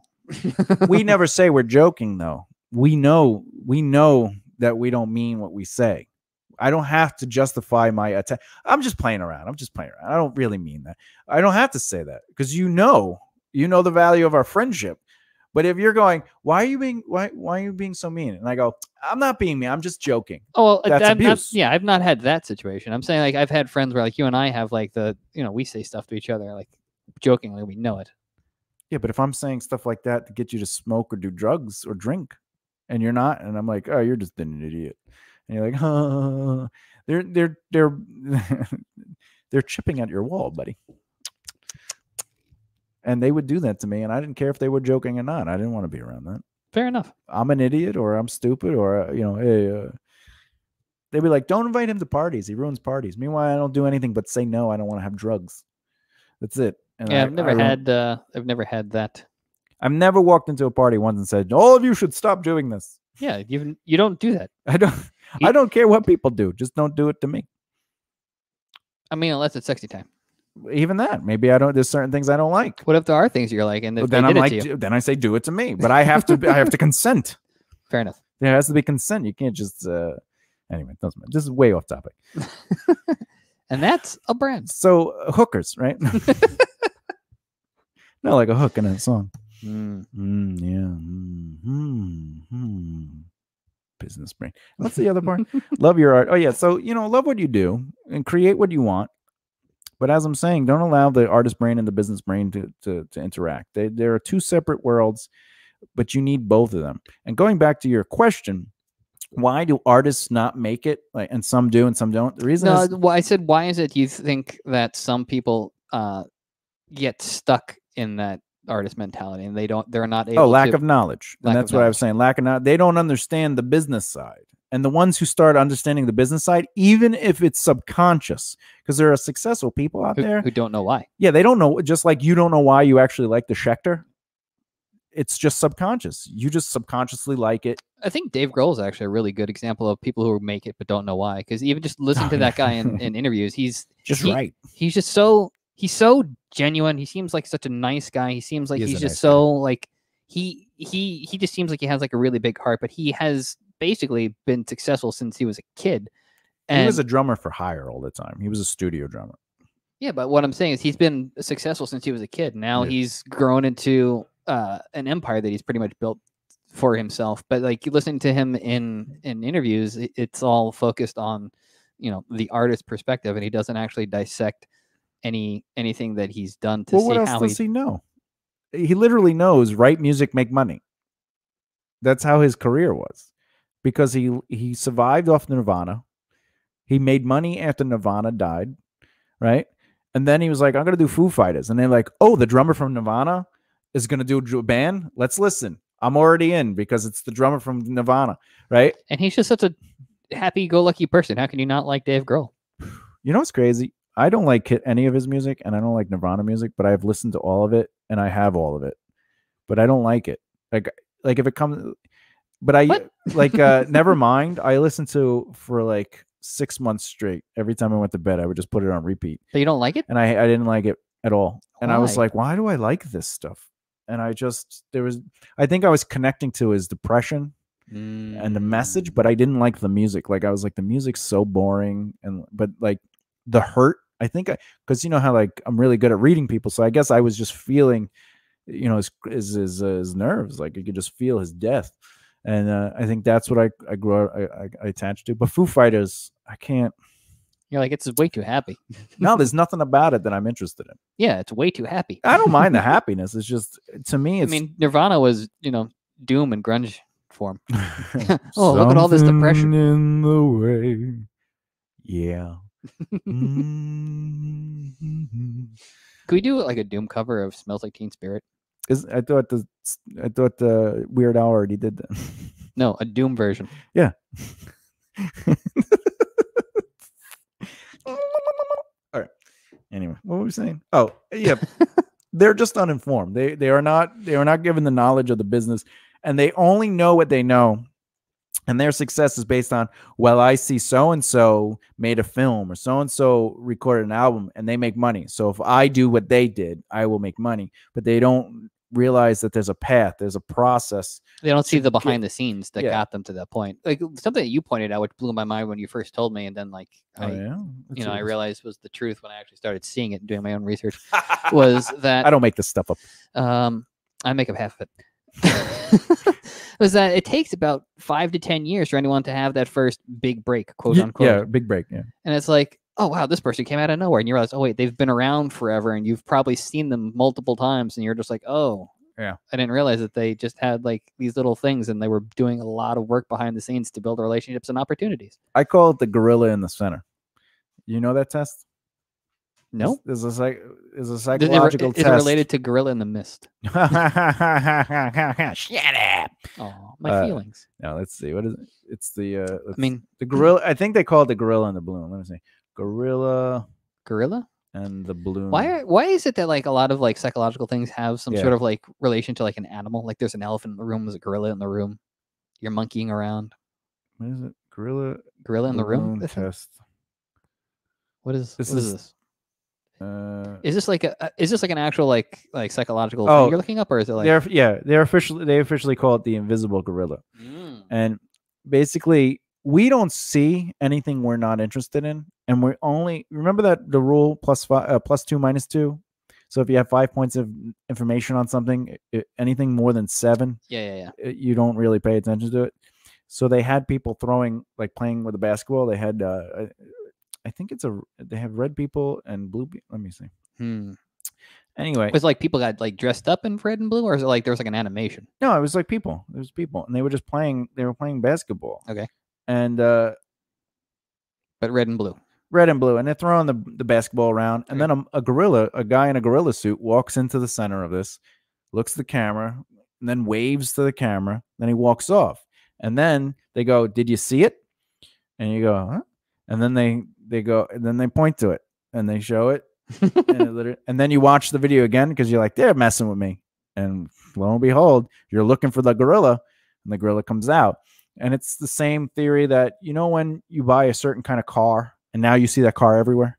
Yeah, the car was everywhere. You just didn't notice it until you noticed the first thing that made you, acknowledge that it's your car. Yeah, and that's the same thing with successful people. We don't know they're successful. They're nobodies. So why are we paying attention to Brad Pitt being a waiter? Why are we, like I was telling you, I was watching Spartacus Blood and Sand. The girl plays Maze on Lucifer, and the kid who was in Jessica Jones, he was like the heroin addict. He's also in Spartacus. Really? And he's a little kid. Lucy Lawless is in it too. Lucy, man, but she's Xena. She was already successful. I'm just saying, it's Lucy Lawless. I know. My pause button's been broken. Lucy Lawless. Heart. Isn't she from like New Zealand, I think. Yeah. She's from New Zealand. She's a Kiwi. Anyway, she plays a Roman in this show. Anyway, my point is she's roaming around the globe. All right, good night. You don't see people of note until they're people of note, and that's why I always tell people, if you're an actor, make friends with actors, because you don't know, you might be performing with the next Robert De Niro. Yeah, you don't know who someone is, who they know, or who they will be. It's the same thing with like, oh man, I wish we could open up for Metallica. Metallica wasn't Metallica until they were Metallica. Yeah, well, the first 5 to 10 years, they were like they were touring all the time, but they were always an opening act. Like they went out with like they went out with Venom. Ozzy, they went out with Van Halen, they went out with even like when they first started, they were going out with like Venom. Yeah, Venom. No one listens to Venom. I mean, Venom listens to Venom. Yeah, well, they have to, so somebody listens to it. Venom. Is Venom? Is I don't know my history on this fact, but is Venom the first band to start doing like the growling vocals? I don't know, because isn't Metallica also growly vocals? No, I mean like the the death metal. Yeah, I'm like those growly vocals because like there's definitely. Hey, honestly, don't you say that's what I sound like? no? Children of Bodom. Well, isn't that death metal? Well, that's black metal. You say I have black metal vocals. Yes. What band Is the first to is do the first to do death metal vocals? death We're gonna find out right now. growl vocals? Ooh, yeah, because Ozzy was the first to yell, What do you mean yell? like the loud yelling vocals. No, actually, no, because it goes back. Because you'd have a lot of like the rock guys doing that too. So like, Oh, death. The Really? band Death and its precursor Mantis was its two vocalists. Wait, when did Death come out? 80s? I don't know. Do I have to look this up? Yeah, because we were talking about it right now. All We right, need to fine. know. We Why need to do know. I got to look it up? I'm the talker. I mean, I'm talking to you right now. I don't know. It says the style, the vocal style. But Death is the first. Yeah. Maybe that's why it's called death metal vocals, because Death probably right. originated it. I mean, that makes sense. That does make sense. Let's see. Cannibal Corpse metal vocals. Doesn't say the year, but whenever when Death came out. All right. So apparently, at the moment, we'll have to double check this when we do the notes. 12th century. No, 1966. The Who released the song Boris the Spider, which featured Death growl vocals. Really? Yeah. The Who. I By learned something the today. bass player did it. That makes sense. You know what? I'm gonna give. Oh, the wait. invention. What are we waiting? 1956. Really? Put a Spell on You by Screaming Jay Hawkins. They did Monstrous vocals. Ooh. Pink Floyd. Oh wait, 1956. The Clash. But those aren't death metal vocals. We're gonna have to listen to this after the show. Motorhead. Whatever. I don't care. They didn't do death metal vocals. Not even. Who? never. Motorhead? They did not do metal vocals. We did to dance with death. They did Lemmy vocals. You got to ace of spades. Ace of spades. Ace of spades. I'm doing. You James got Hetfield. to ace of spades. And that's Gamma Ray doing Ace of Spades. I love Gamma Ray. Into the dark. Have you ever heard that song, Into the Dark? I think so. That's also the original singer from Halloween. Really? I did not know that. He does the best version of Victim of Fate, where he goes, You don't want to die, do ya? You will. You are burning. And he does this like ridiculously high inhuman vocal. And Squeeze the Balls. Yeah. But then like I think it's Kai Hansen was the next one. Or Michael Kiss, one of the two. Michael Kiss, I think. And he came in and he does Victim of Fate. And he goes, You don't want to die, do you? But you will. You were burning hell. And he does like this really beautiful note. And you're like, it's not the same. Like, this is very Broadway. Yeah. You need to be grittier. I liked it, but at the same time, I'm like, it's not the same. It's not the same. You know. And he does. Because you were telling someone to go to hell. You need that to be gritty. Yeah, you can't be like pretty "Go about to hell." Lord. He also did, I think Michael Kiss does Future world, we all live in future world. We all live in a yellow submarine. A yellow submarine. Our show gets banned. You're not allowed to do Beatles, man. No one's allowed to do Beatles except for the Beatles and that guy from that movie who no one knows about the Beatles. All right. Oh yeah. Poor guy. What the hell's the JD Beatles? McGibney, everyone. Good night, everybody. Good night. You need all right, to sum up the show. We basically were asking why don't people like my artistic efforts, and and also you should love your artistic efforts for yourself. The reason people don't like your music, your artistic efforts, is because they have not attached to you emotionally. They haven't connected to your brand. They need to connect to you as a person, Yeah. and therefore you as a brand, and then whatever your artistic. And then what? adventure is. Yeah. If you're relying on people to buy into the thing you make, your career will not go far. And it's people that learn. This is the thing. If you do your research, you'll notice people that don't want to do like the marketing or they don't want to do the interviews, and you're like, I just want to create. Like they don't have longevity.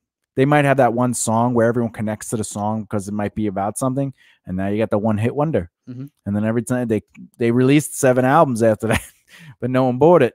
But when they play out, they have to play that song, and no one cared. Everyone's bored through the whole set, and then they play that one song, and everyone's like, woo! And that's why when you go to like a Bon Jovi show now, they're going to play every hit they've ever had and maybe like 2 new songs. And during those 2 new songs, that people are going to go pee or they're going to get alcohol. Or right? Both. Or both. They're going to pee while getting the alcohol. And everyone's going to be like, what are you doing? He's like, oh, they're playing a new song. And they go, oh, keep going. I get it. Same thing with Metallica. In fact, what's the name of the band? Oh, Led Zeppelin. Led Zeppelin played Stairway to Heaven during a tour. And it was before it came out on album, and they were just playing it to like get used to it. And people were like bored. They were like lay down. They would leave. They just couldn't take it. And then it came out, and it was a huge hit. And then everyone was like, "This song's amazing." But meanwhile, before they knew the song, because it's such a slow burn, and like if you don't know the song, like you're not along for the ride. And I think that's not accurate at all. You're being an artist right now. All right, fine. Oh, it's a long song. It's slow in the beginning, then it builds up. That has nothing to do with it. You think that has to do with it? No. How many times on Long Island did you hear Stairway to Heaven when you had the radio on? A lot. A lot. It's like every other song on on WBAB and WBLI and WRCN and this and that. All of them.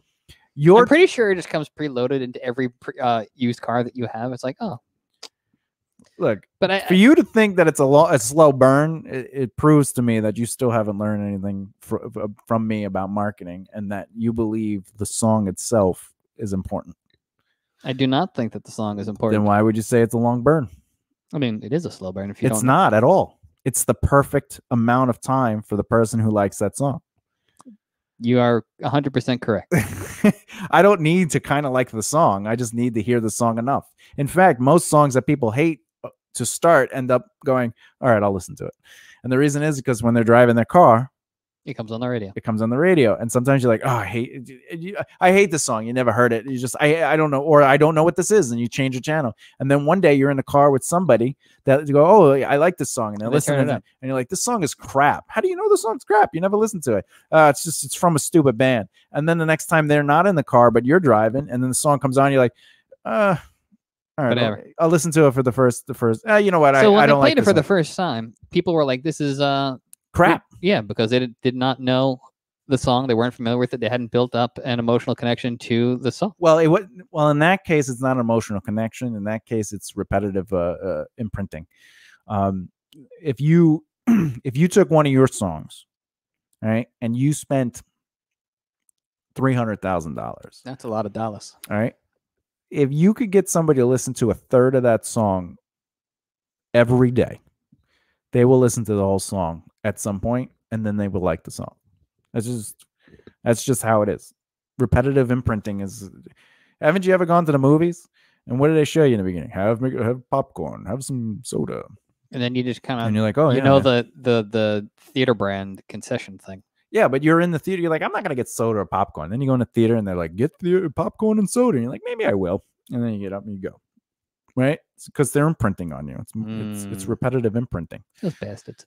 You're already in the theater. Why do they need to show you it on the screen? Repetitive imprinting. It's repetitive imprinting.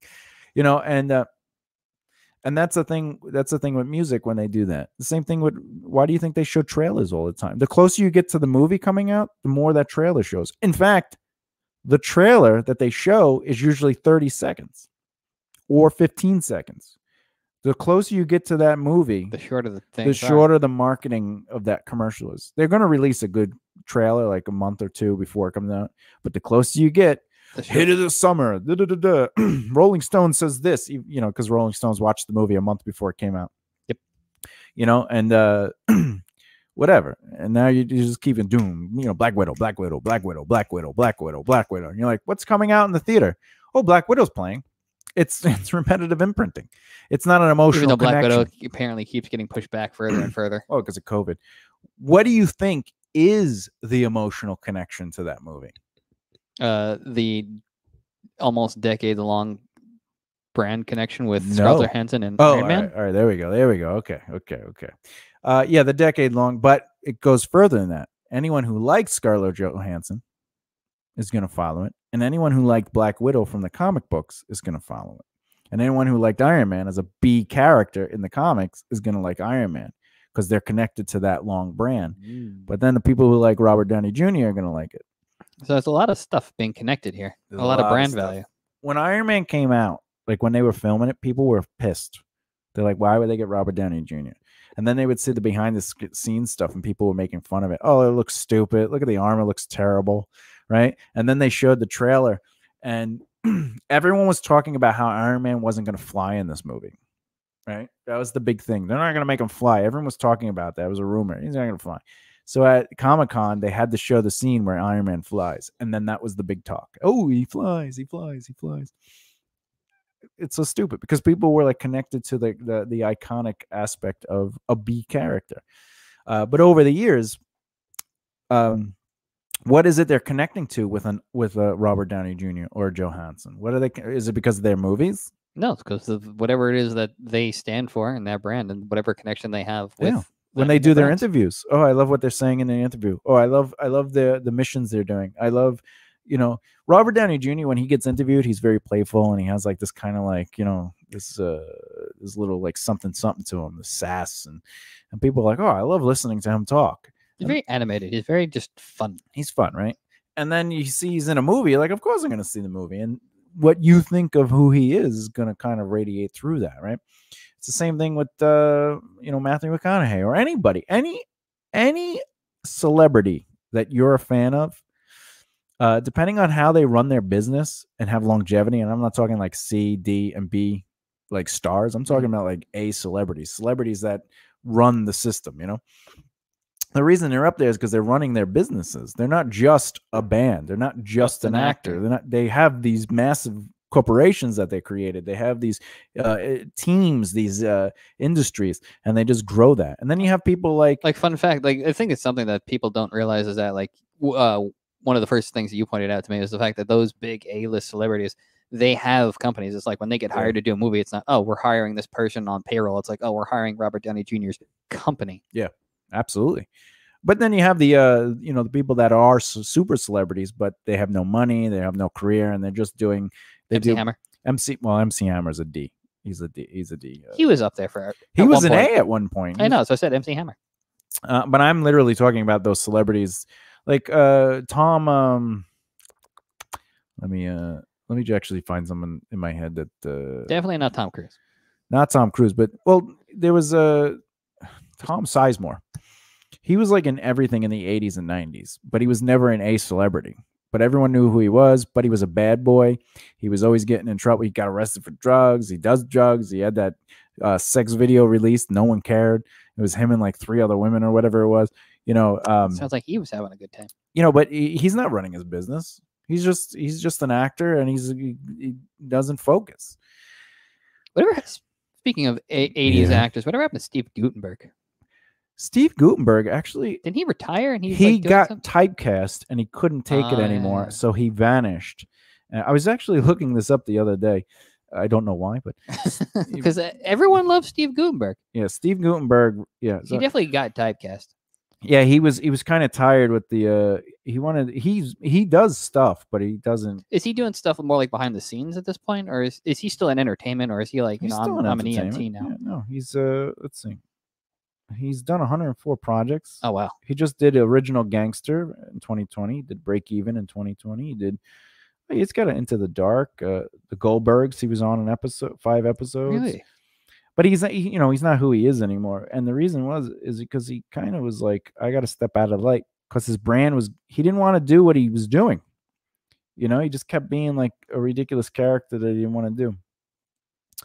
Let's see. Well, he also didn't diversify right away because like one of the things that you brought up several times with Brad Pitt specifically was the fact that he was starting to get typecast, and then he specifically was like, I'm going to branch out so that I'm not typecast.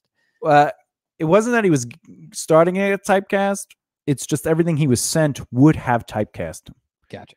because he did Thelma and Louise, and they just kept sending him that kind of role, and he was like, and then there was like this weird role in romance.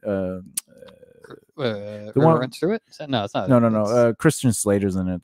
True Romance, oh, yeah. where he plays like a drug addict, and he was like, yeah, I'll do that, and so he did a bit role there, and then like so he purposely chose to do. Now he sort of as like in his like he does a very specific character. Yeah, but it's like something that he's like, okay, this is what I like doing. You know, this is what I feel comfortable doing.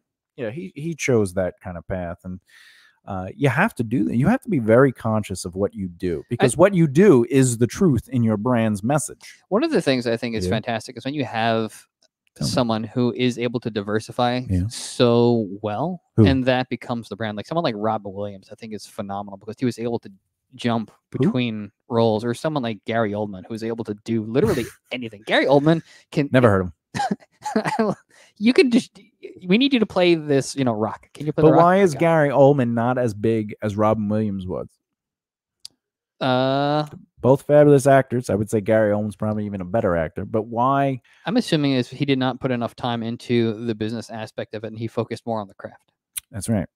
Gary Oldman is an actor's actor. He believes he's like, I just want to do my work. I want to do the job. You know, he's come out and says he doesn't really like the interview stuff. He doesn't like any of that. Basically, the business end of it.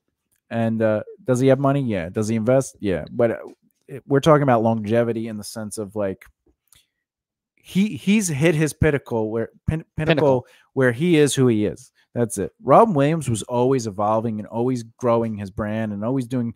I mean, he went from being the funniest guy on stage to basically 1 hour photo. You know, like he went to these amazing dramatic roles, and you know, but on top of it, he was doing a lot of stuff behind the scenes. He helped with feeding the homeless for like, what was it, 10 years? You know, comic relief. Didn't he also do something with like kids too? One of the charities, or I'm making that up? I don't. He probably did.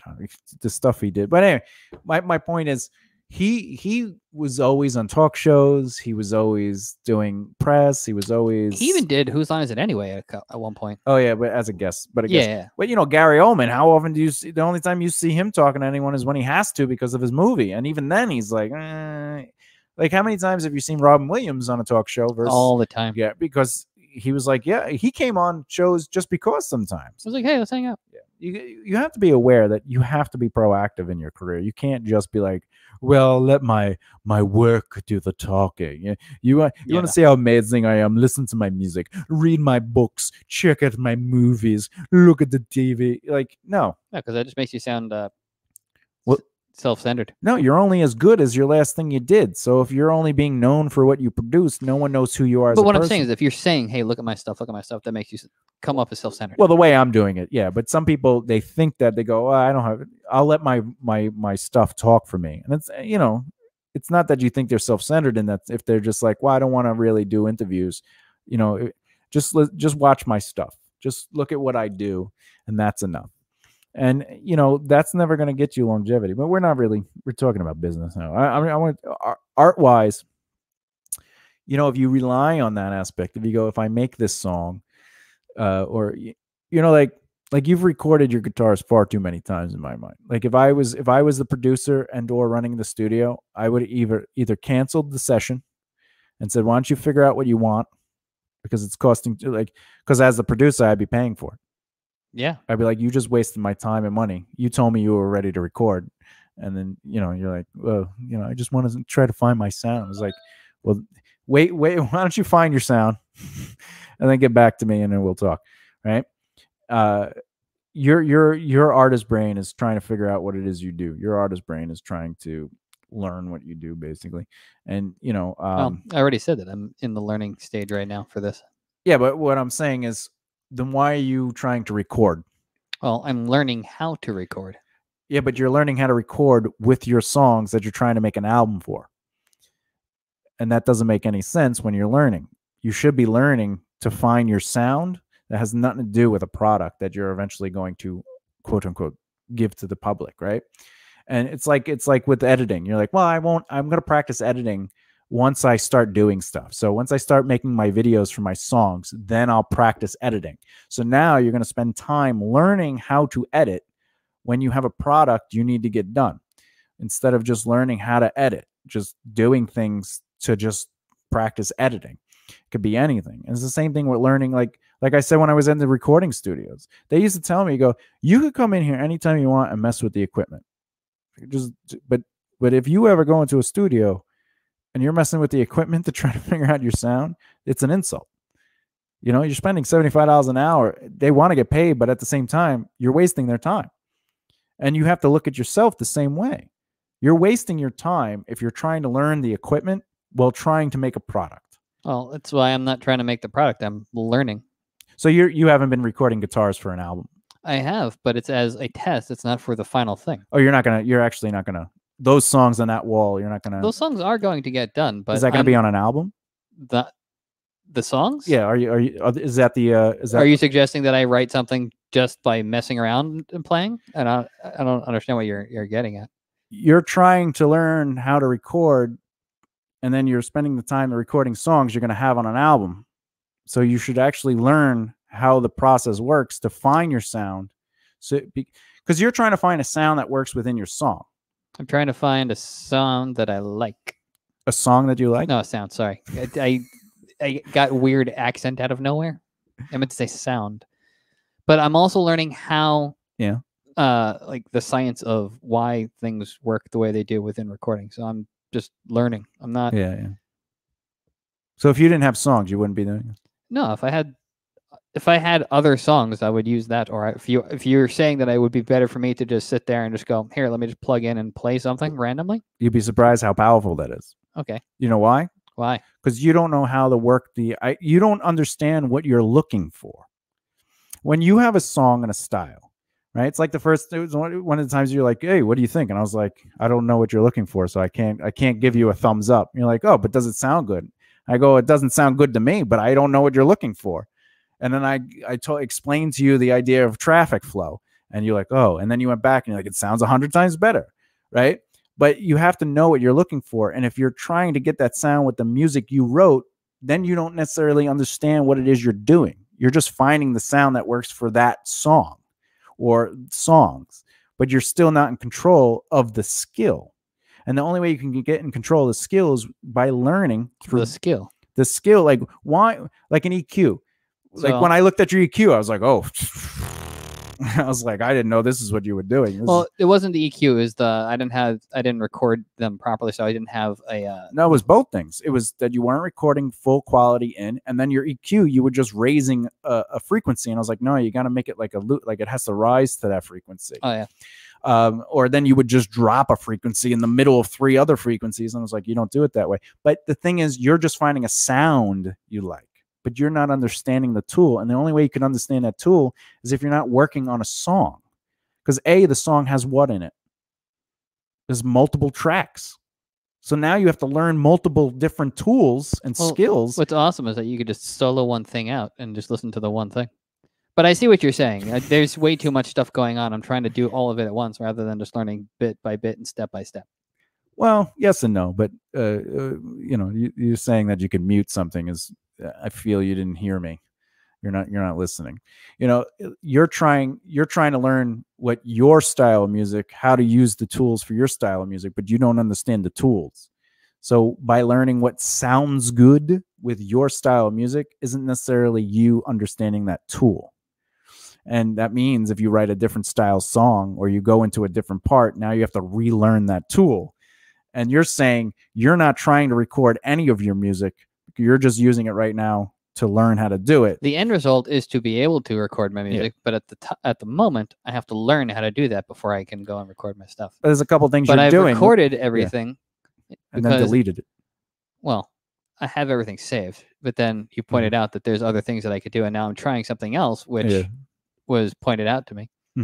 And I'm just learning the process. Now, what's the one thing you are not doing that you should be doing that also makes what you're learning backwards?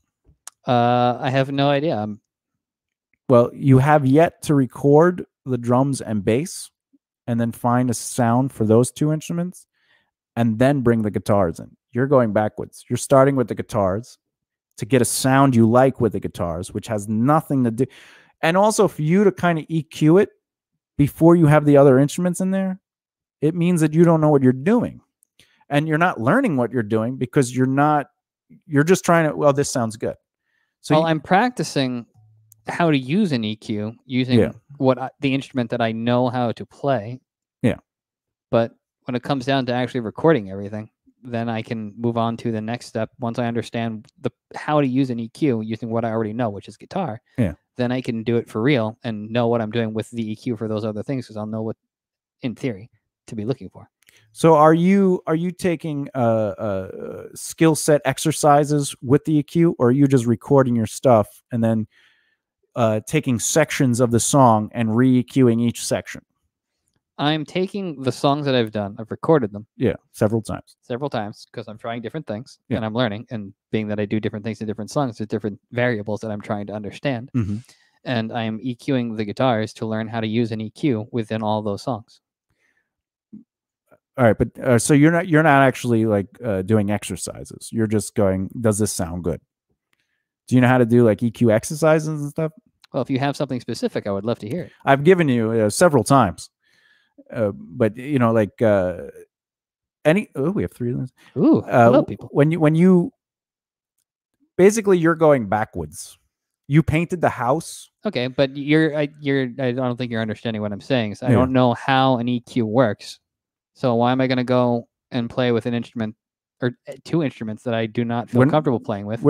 I originally wasn't talking about those instruments, but I'm just saying you learning the EQ without starting there. Without starting how to understand how the EQ works, you're going backwards anyway. But what you're doing to get a sound you like is you're painting the house incorrectly. So by the time you get to the bass and the drums, you don't know how the EQ works still. You just know what sounds good with the guitar, but you don't know what you're doing. You're not creating exercises to utilize the EQ. And watching a video where it says put this down and put this down is not the same. It's not the same as finding exercises. For example, what if you took the guitar and you started with a basic rhythm that wasn't in one of your songs, and your purpose was to find an EQ or how to isolate an EQ for a strumming pattern? And it's not necessarily the strum, but it's the open strum, because that creates a certain EQ. And you're like, what is the exercise I'm going to use to eliminate a certain sound, right? And then it goes, well, what about chunky, chunky, chunky? That's what I'm saying. Did you take your songs and go from section to section to utilize the sections as an EQ exercise and go, how do I EQ this particular rhythm?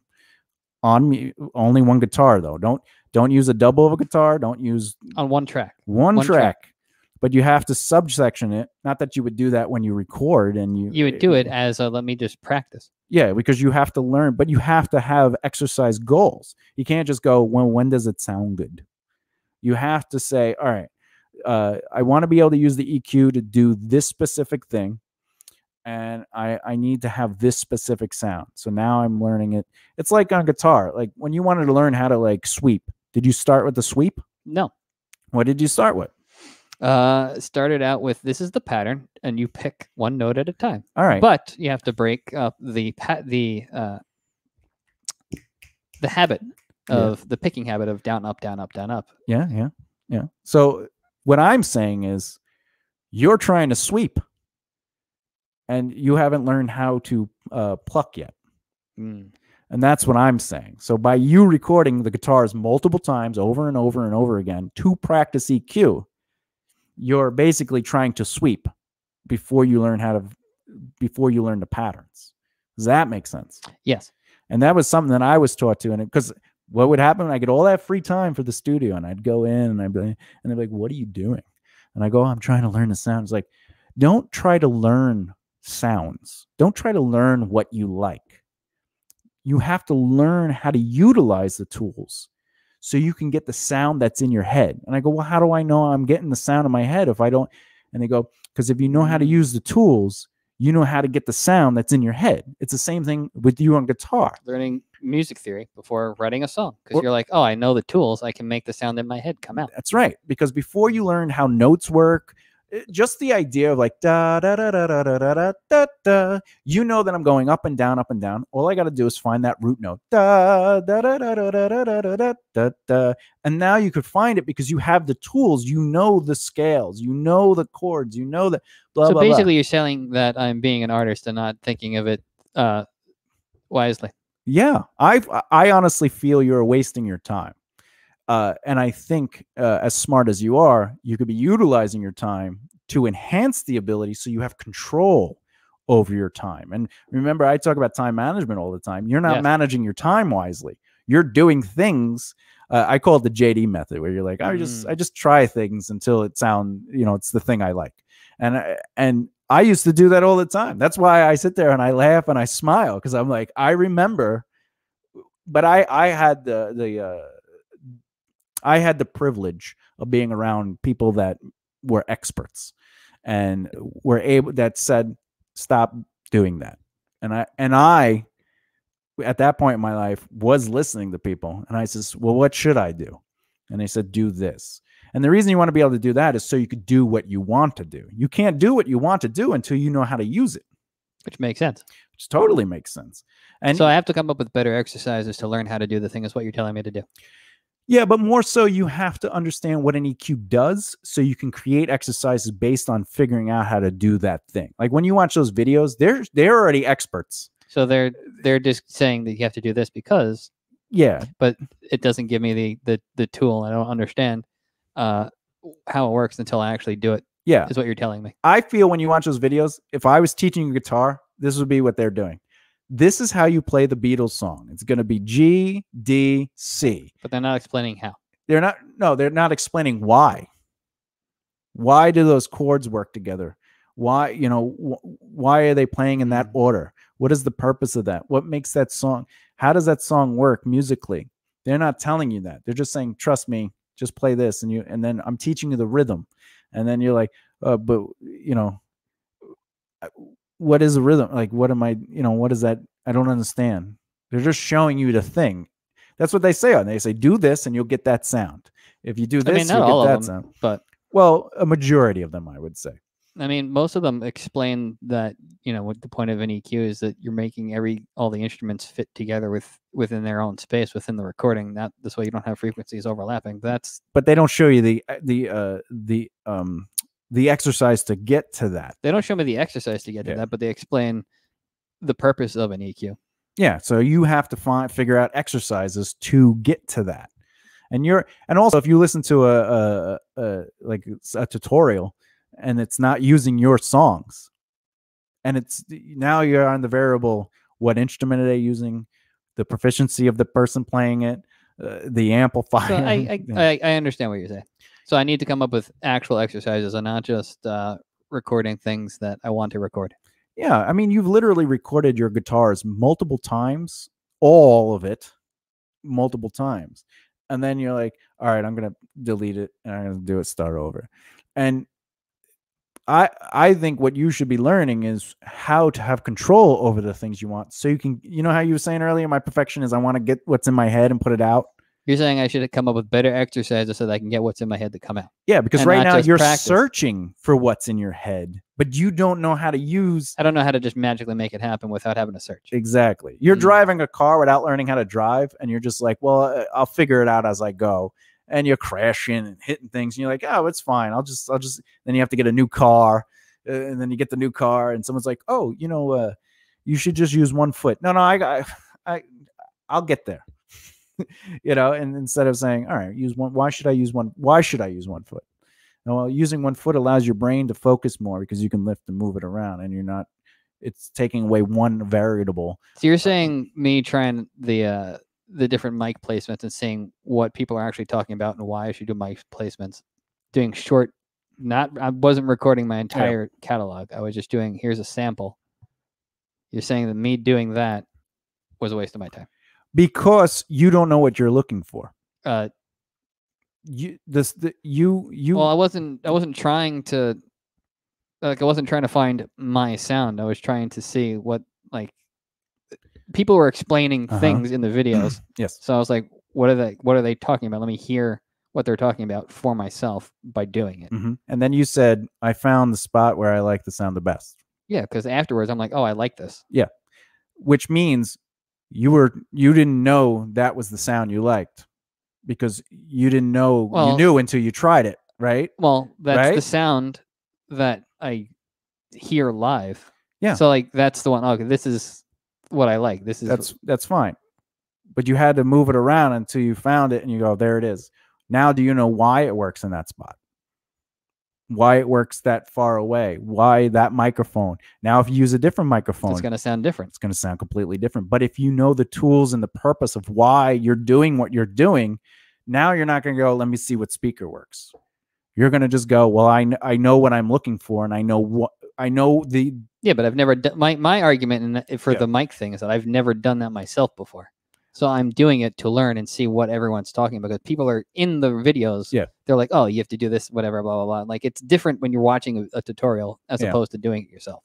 So the short test that I did was to see what they were talking about and try that exercise that they were saying to try out. They were telling you to put the microphone in specific spots. They were explaining that with the cabinet, with 4x12, each speaker has its own quality. Correct. And like, I've never tested that myself on my own speaker, on my own cabinet. So I'm like, oh, let me see if that's true. And lo and behold, it is true. And then they were saying that the farther away from the center, further into the cone, you get more bass. And if you're closer to the cone, you get more highs. Mm-hmm. So I was like, oh, is that true? So I tried that. I'm like, oh, that's cool. Then they're also explaining if you're having the mic, straight on, it's a different sound than if you were to like tilt it off axis. So I tried it myself to be like, oh, this is true. So to me, I was learning the skill, and I was trying to understand why that is true, and seeing it for myself with the small, quick exercise. I wasn't recording my entire catalog. Can I give you a specific sound and you can get it to me without searching? Not yet, no. Oh, all right. I was just wondering. Because I have not studied. But did you go through all the things? You said you figured it out. There's different sounds going like this. With the short tutorial that I did, I didn't say that I was a master. I was saying that this is what they were explaining. I wanted to try the exercises that they tried for myself. Yeah. But again, I didn't go through my entire catalog. I was like, oh, let me try this. So you basically, what they showed you, you just emulated what they showed you. Yes, to see. To hear it. Yeah. Well, hear. So to hear, so they were like, do it like this, and this is what you'll hear. And you're like, oh, that's what I hear. But are you learning why, or understanding that is the sound for this particular thing? Also, you're using not the same microphone. I understand it's a completely different microphone. Different. Right? But what are you really learning when you're doing the different angles and the different sounds? What is it you're really learning? I am still learning. Yeah, but I'm just like, what is it you got out of that? Mic placement is important.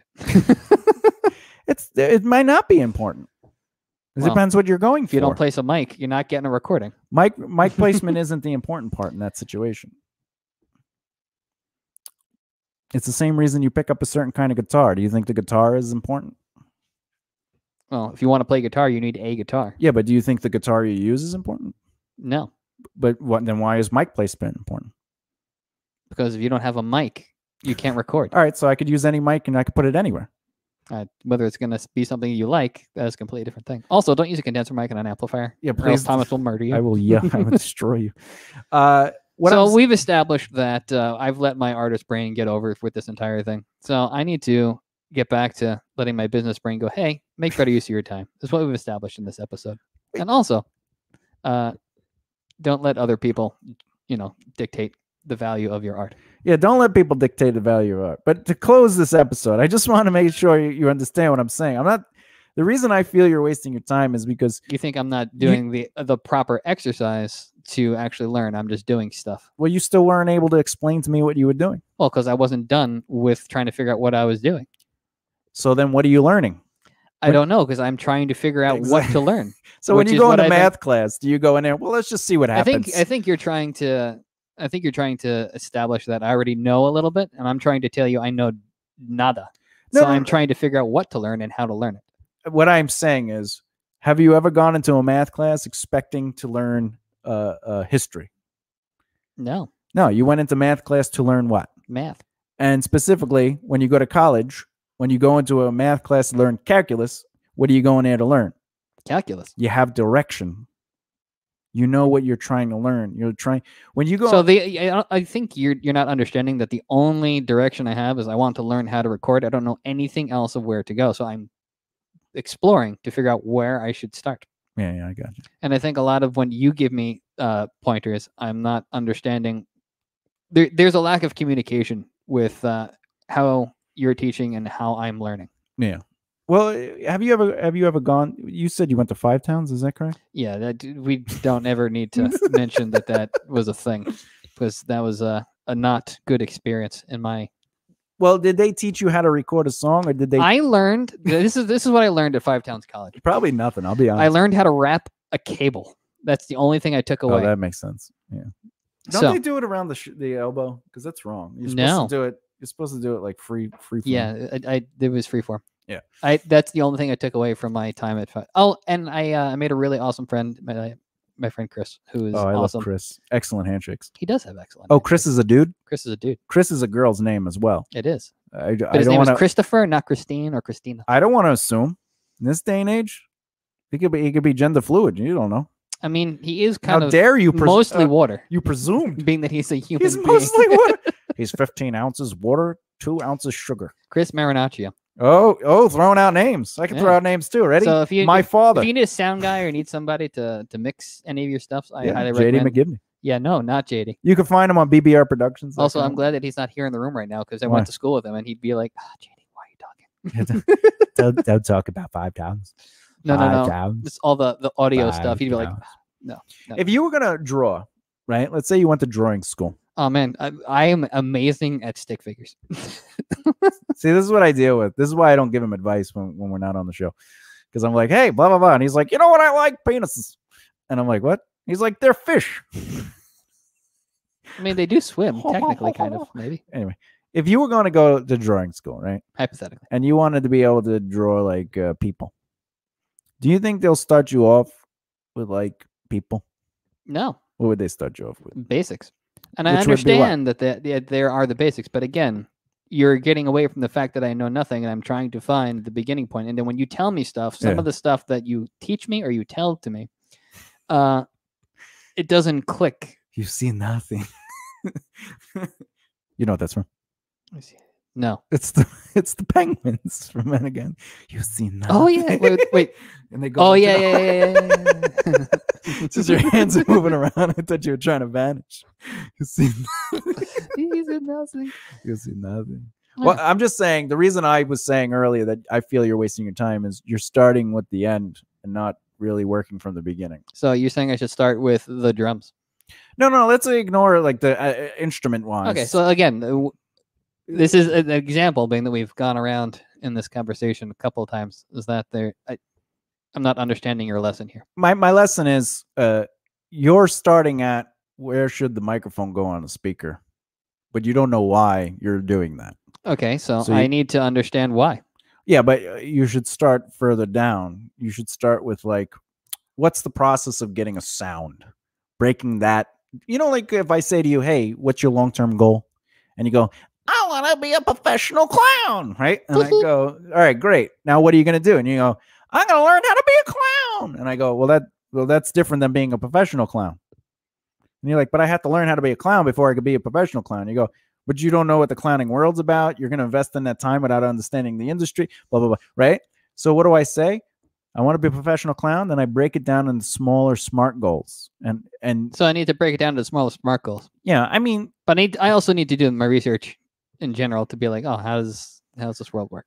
So I need to rethink how I'm learning, is what you're telling me. Yeah, you're starting where you're ready to play solos before learning how to play the guitar. So I need to just do more learning before I start doing stuff. Like you shouldn't even be playing any instruments yet. You know what I'm saying? Like you're trying to find a sound, but you don't know what you're looking for. Oh, I'm not trying to find a sound. I'm trying to figure out how the recording works. And how do you do that if you're trying to record your music? All right, so then I will stop recording my music. I'm not telling you could. In fact, if I were you, I would just record it, and however it sounds, and that would be it. Like the hell with it. because you should be getting to the next thing. You're focusing too much on like this needs to be perfect. Well, I need to learn how to record before I can record. I mean, you've already recorded it several times, and some of the stuff you recorded on your phone was great. I mean, that's weird that my iPhone definitely sounds better than I'm what just I've done. saying.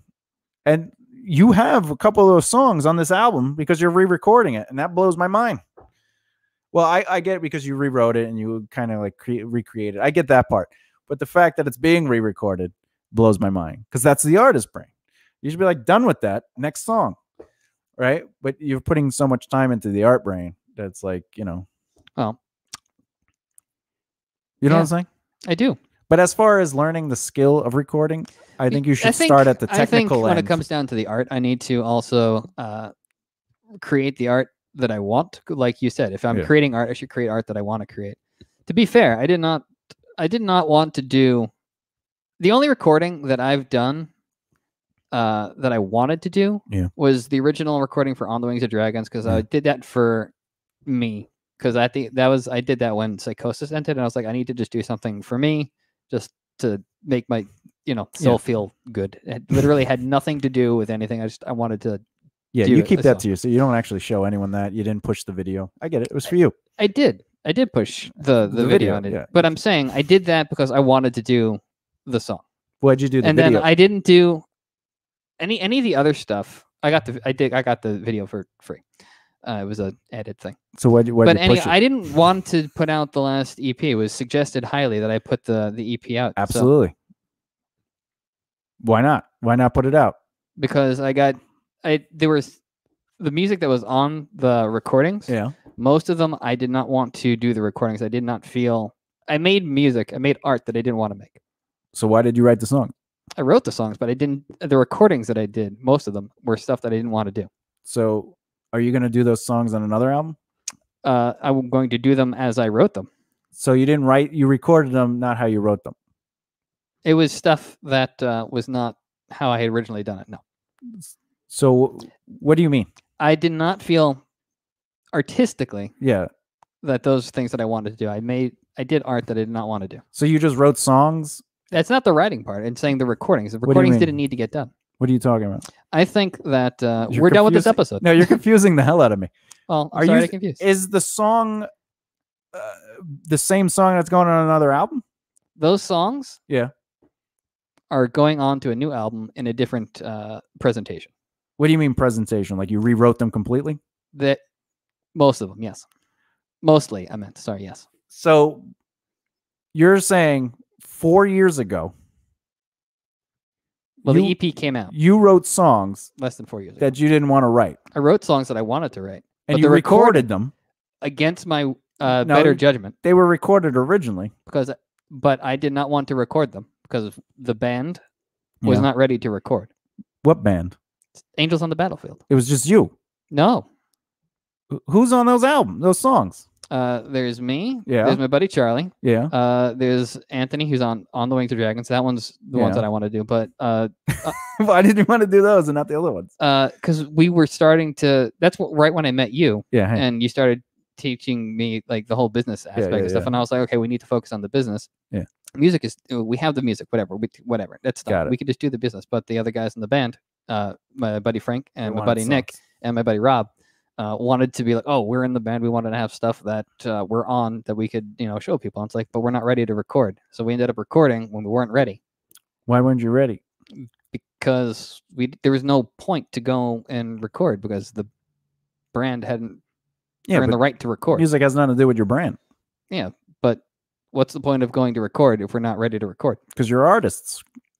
You're supposed to be creating. Yeah, but we can create and not record. But you said what you created was not what you wanted. No, but I said you're still using the bass of that song. No, I said what I recorded is not what I wanted. Because I did not want to record. Oh, so the recording is not what I wanted to do because that is not. Folks, this is what an artist sounds like. If he was in a record label right now talking to someone, they'd be laughing in their head and going, oh, that sounds genius. I agree. Mm. Do you know why? Why? Because everything you said has nothing to do with anything. It's just a preference. And it doesn't matter that it's released. That's the point, is letting go. The songs have views. The song has positive feedback. It does. And that is the value of the ability to create. It's like, here it is, moving on. And now if you play live, it could be whatever you want. If you want to record it again, you could record it again. It doesn't matter. That's the point of art. It doesn't matter. But to put that kind of value into it's not what I wanted, that's artist brain. And that's what holds But you're people back. telling me that I should focus on moving on to the next thing when I'm telling you that that's whatever. Maybe you're correct. I'm not correct if it's not what you want to do. You should do whatever you want to do. But but you're redoing it. You rewrote the songs, right? Yes. Well, then that's fine. Re-record them. But to put any time into them beyond just doing it, you know, like the Black Album from Metallica to me was like the worst album because that was when Metallica changed to some rock band, and they spent years on that album, and they lost all the soul and like creative energy, and to the point where when they did Saint Anger, they finally get to Saint Anger, and they were like, "Hey, Kurt, we were thinking no solos this album," and he was like, "No solos? This is why people listen to a Metallica album. They're like, listen to the solo. I have to do a solo." That's recorded, by the way. You can watch that. Yes, it is in Some Kind of Monster. What do you mean solo? So you're saying that I should find new ways to build my skill of recording and not just focus on the music that I've written. Well, I mean, the way it sounds is you want your music to sound good. I want the music to sound how I have it in my head, but I need to learn this. Get there. I need to learn the skill of how to record. Yeah, you're still never going to get there. I'm not going to learn how to record? No, you're not. You're not going to get to where the song sounds like it does in your head. And if you're going to wait for that, honestly, JD, I'm just going to record you doing it, and then I'm going to release it in 10 years, and you still won't be done with your album. Okay. Do you know why? Because it will never reach how it is in my head. Impossible. Your head is too powerful. Well, I still need to learn how to record. No, I know. So I will take your teachings, and I will learn a new way to learn how to record. This way I can understand the process and not just fuddle around. I don't think you're hearing me. I don't think you're hearing me. I don't think the audience is understanding. I don't think you're. I think there's a miscommunication, and I think that well, then I'll tell the definitely audience. Gotten away from. I'll tell the audience. So the episode. No, this is exactly the point of the episode. You're reliant on the art. I'm not relying on the art. I'm trying to understand how to record. So it doesn't have to be perfect. I would like it to that I am satisfied with it. And what would the satisfaction be? I like this. I like this because it's what's in your head. No, it's just you just I like said that you want to be able to take what's in your head and have it sound like what's in your head. That's what you said. I just want to make sure because I'm about to end the episode with a conclusion. I want to be happy with the recording that I make. All right. And how would you be happy? What defines a happiness? Oh, I like this. That's it. That's it. So it doesn't have to sound like it does in your head. It just has. You just have to be happy with it. It just has to be that I'm happy with it. All right. This is still artist brain, everyone. This is because as long as I don't let my artist brain take over and I don't let my anxiety take over, I can be happy with it. But I need to learn how to record in order to record. That's fine. But you already know how to record. I've heard you've done stuff on your phone. It sounded great. Yeah, but I don't know why things work. So I need to learn why things work. And well, that I agree with. That I agree with. That is what 100%. I'm trying to do. And that's what I was telling you. You got to learn why it works and not just like, well, I'm doing something that I am doing an artistic thing. So I'm going to learn over the process. Because, well, that I'm trying. Then why? Maybe I'm not doing a good job of explaining that I'm trying to learn why things work and like how it works. The problem is because your music, you already have a predestined idea of what the music's supposed to sound like. Even though you're changing your argument, we could listen to the episode. You did say what's in my head. I want it to sound like what it's in my head, right? I did say that, right? But I did not do a good job explaining that I would need to be happy with what is recorded. And you could be happy with it if it doesn't sound like what's in your head. Because I know realistically, it's never going to sound exactly how I have it in my head because I am only human and I can never at any point reach what I would deem as perfect. So it is impossible. It is physically, it's scientifically impossible for anything for me to do, anything that I do to be perfect. All right. Now I with understand that. Now, so I want to be able to get to a point where I am able to record and go, oh, I like how this sounds. Okay. But I need to learn how to record, why things work the way they do, and Yeah. how things work in order for me to be able to record. Now, this is what. Now, with that said, I'm going to try to explain what I've been trying to explain very simply. Okay. Everything you just said, I agree with 100%. But that's the reason you can't use your music to learn the skill, because you're trying to learn the skill to get to what it is you want. And that's backwards. You got to learn the skill so you have control to change it into what you want. And you're not necessarily learning the skill, you're just learning how to get the sound you want. And you have that bias of this is my music. And that's why you create exercises that are based on different sounds or different variations of just music in general based on the exercise. If you say, well, I want to learn how to get a stronger mid sound through over a low end or whatever the case may be, or how do I make clean music sound a certain way, and how do I get that frequency? If you stay away from your art, your music, now you're focusing on what? The actual skill. The skill. And nothing you do is going to be influenced by, well, this isn't how I want it to sound. And none of it will be influenced, well, it doesn't sound good for me. My music should sound better than this. Or whatever the artist brain because your artist brain will always. So you're suggesting that I record not my music? Not that you record. You shouldn't record anything. Well, I need to record it so I can listen back while I'm not But you don't have to write a song. Yeah, but I still need to record. Yeah, but me playing something. You could literally go, let me just write a rhythm that has nothing to do with anything.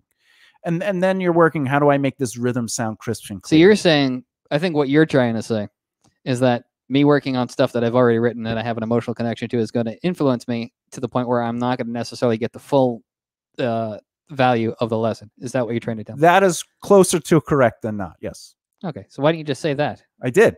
You did not say that. I just said it. Well, I said that and you went, yes. Yeah, that. Yeah. But also the thing is, like, you're not learning how to control the skill if you're just trying to get to a specific sound and your emotions to your art. It's the same thing like telling a painter going, all right, I know this is your style of painting, but let's work on this. And they go, yeah, but this doesn't look anything like my painting. And you're like, well, we're not learning how to do your painting. We're learning we're learning this how to paint. Technique of painting.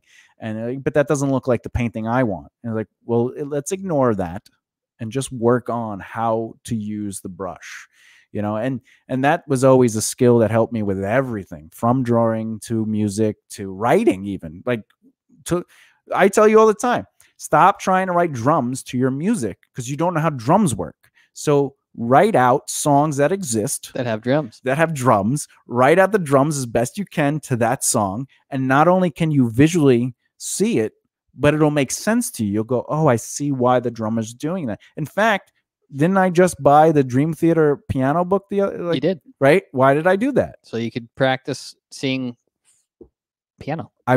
Even though I started on piano, I want to see what piano looks like over those songs because I can hear it, but I'm not visually seeing it. And visually seeing it allows me to learn how to write piano, right? Because I already know how to play piano. I've played piano. It's my first instrument, right?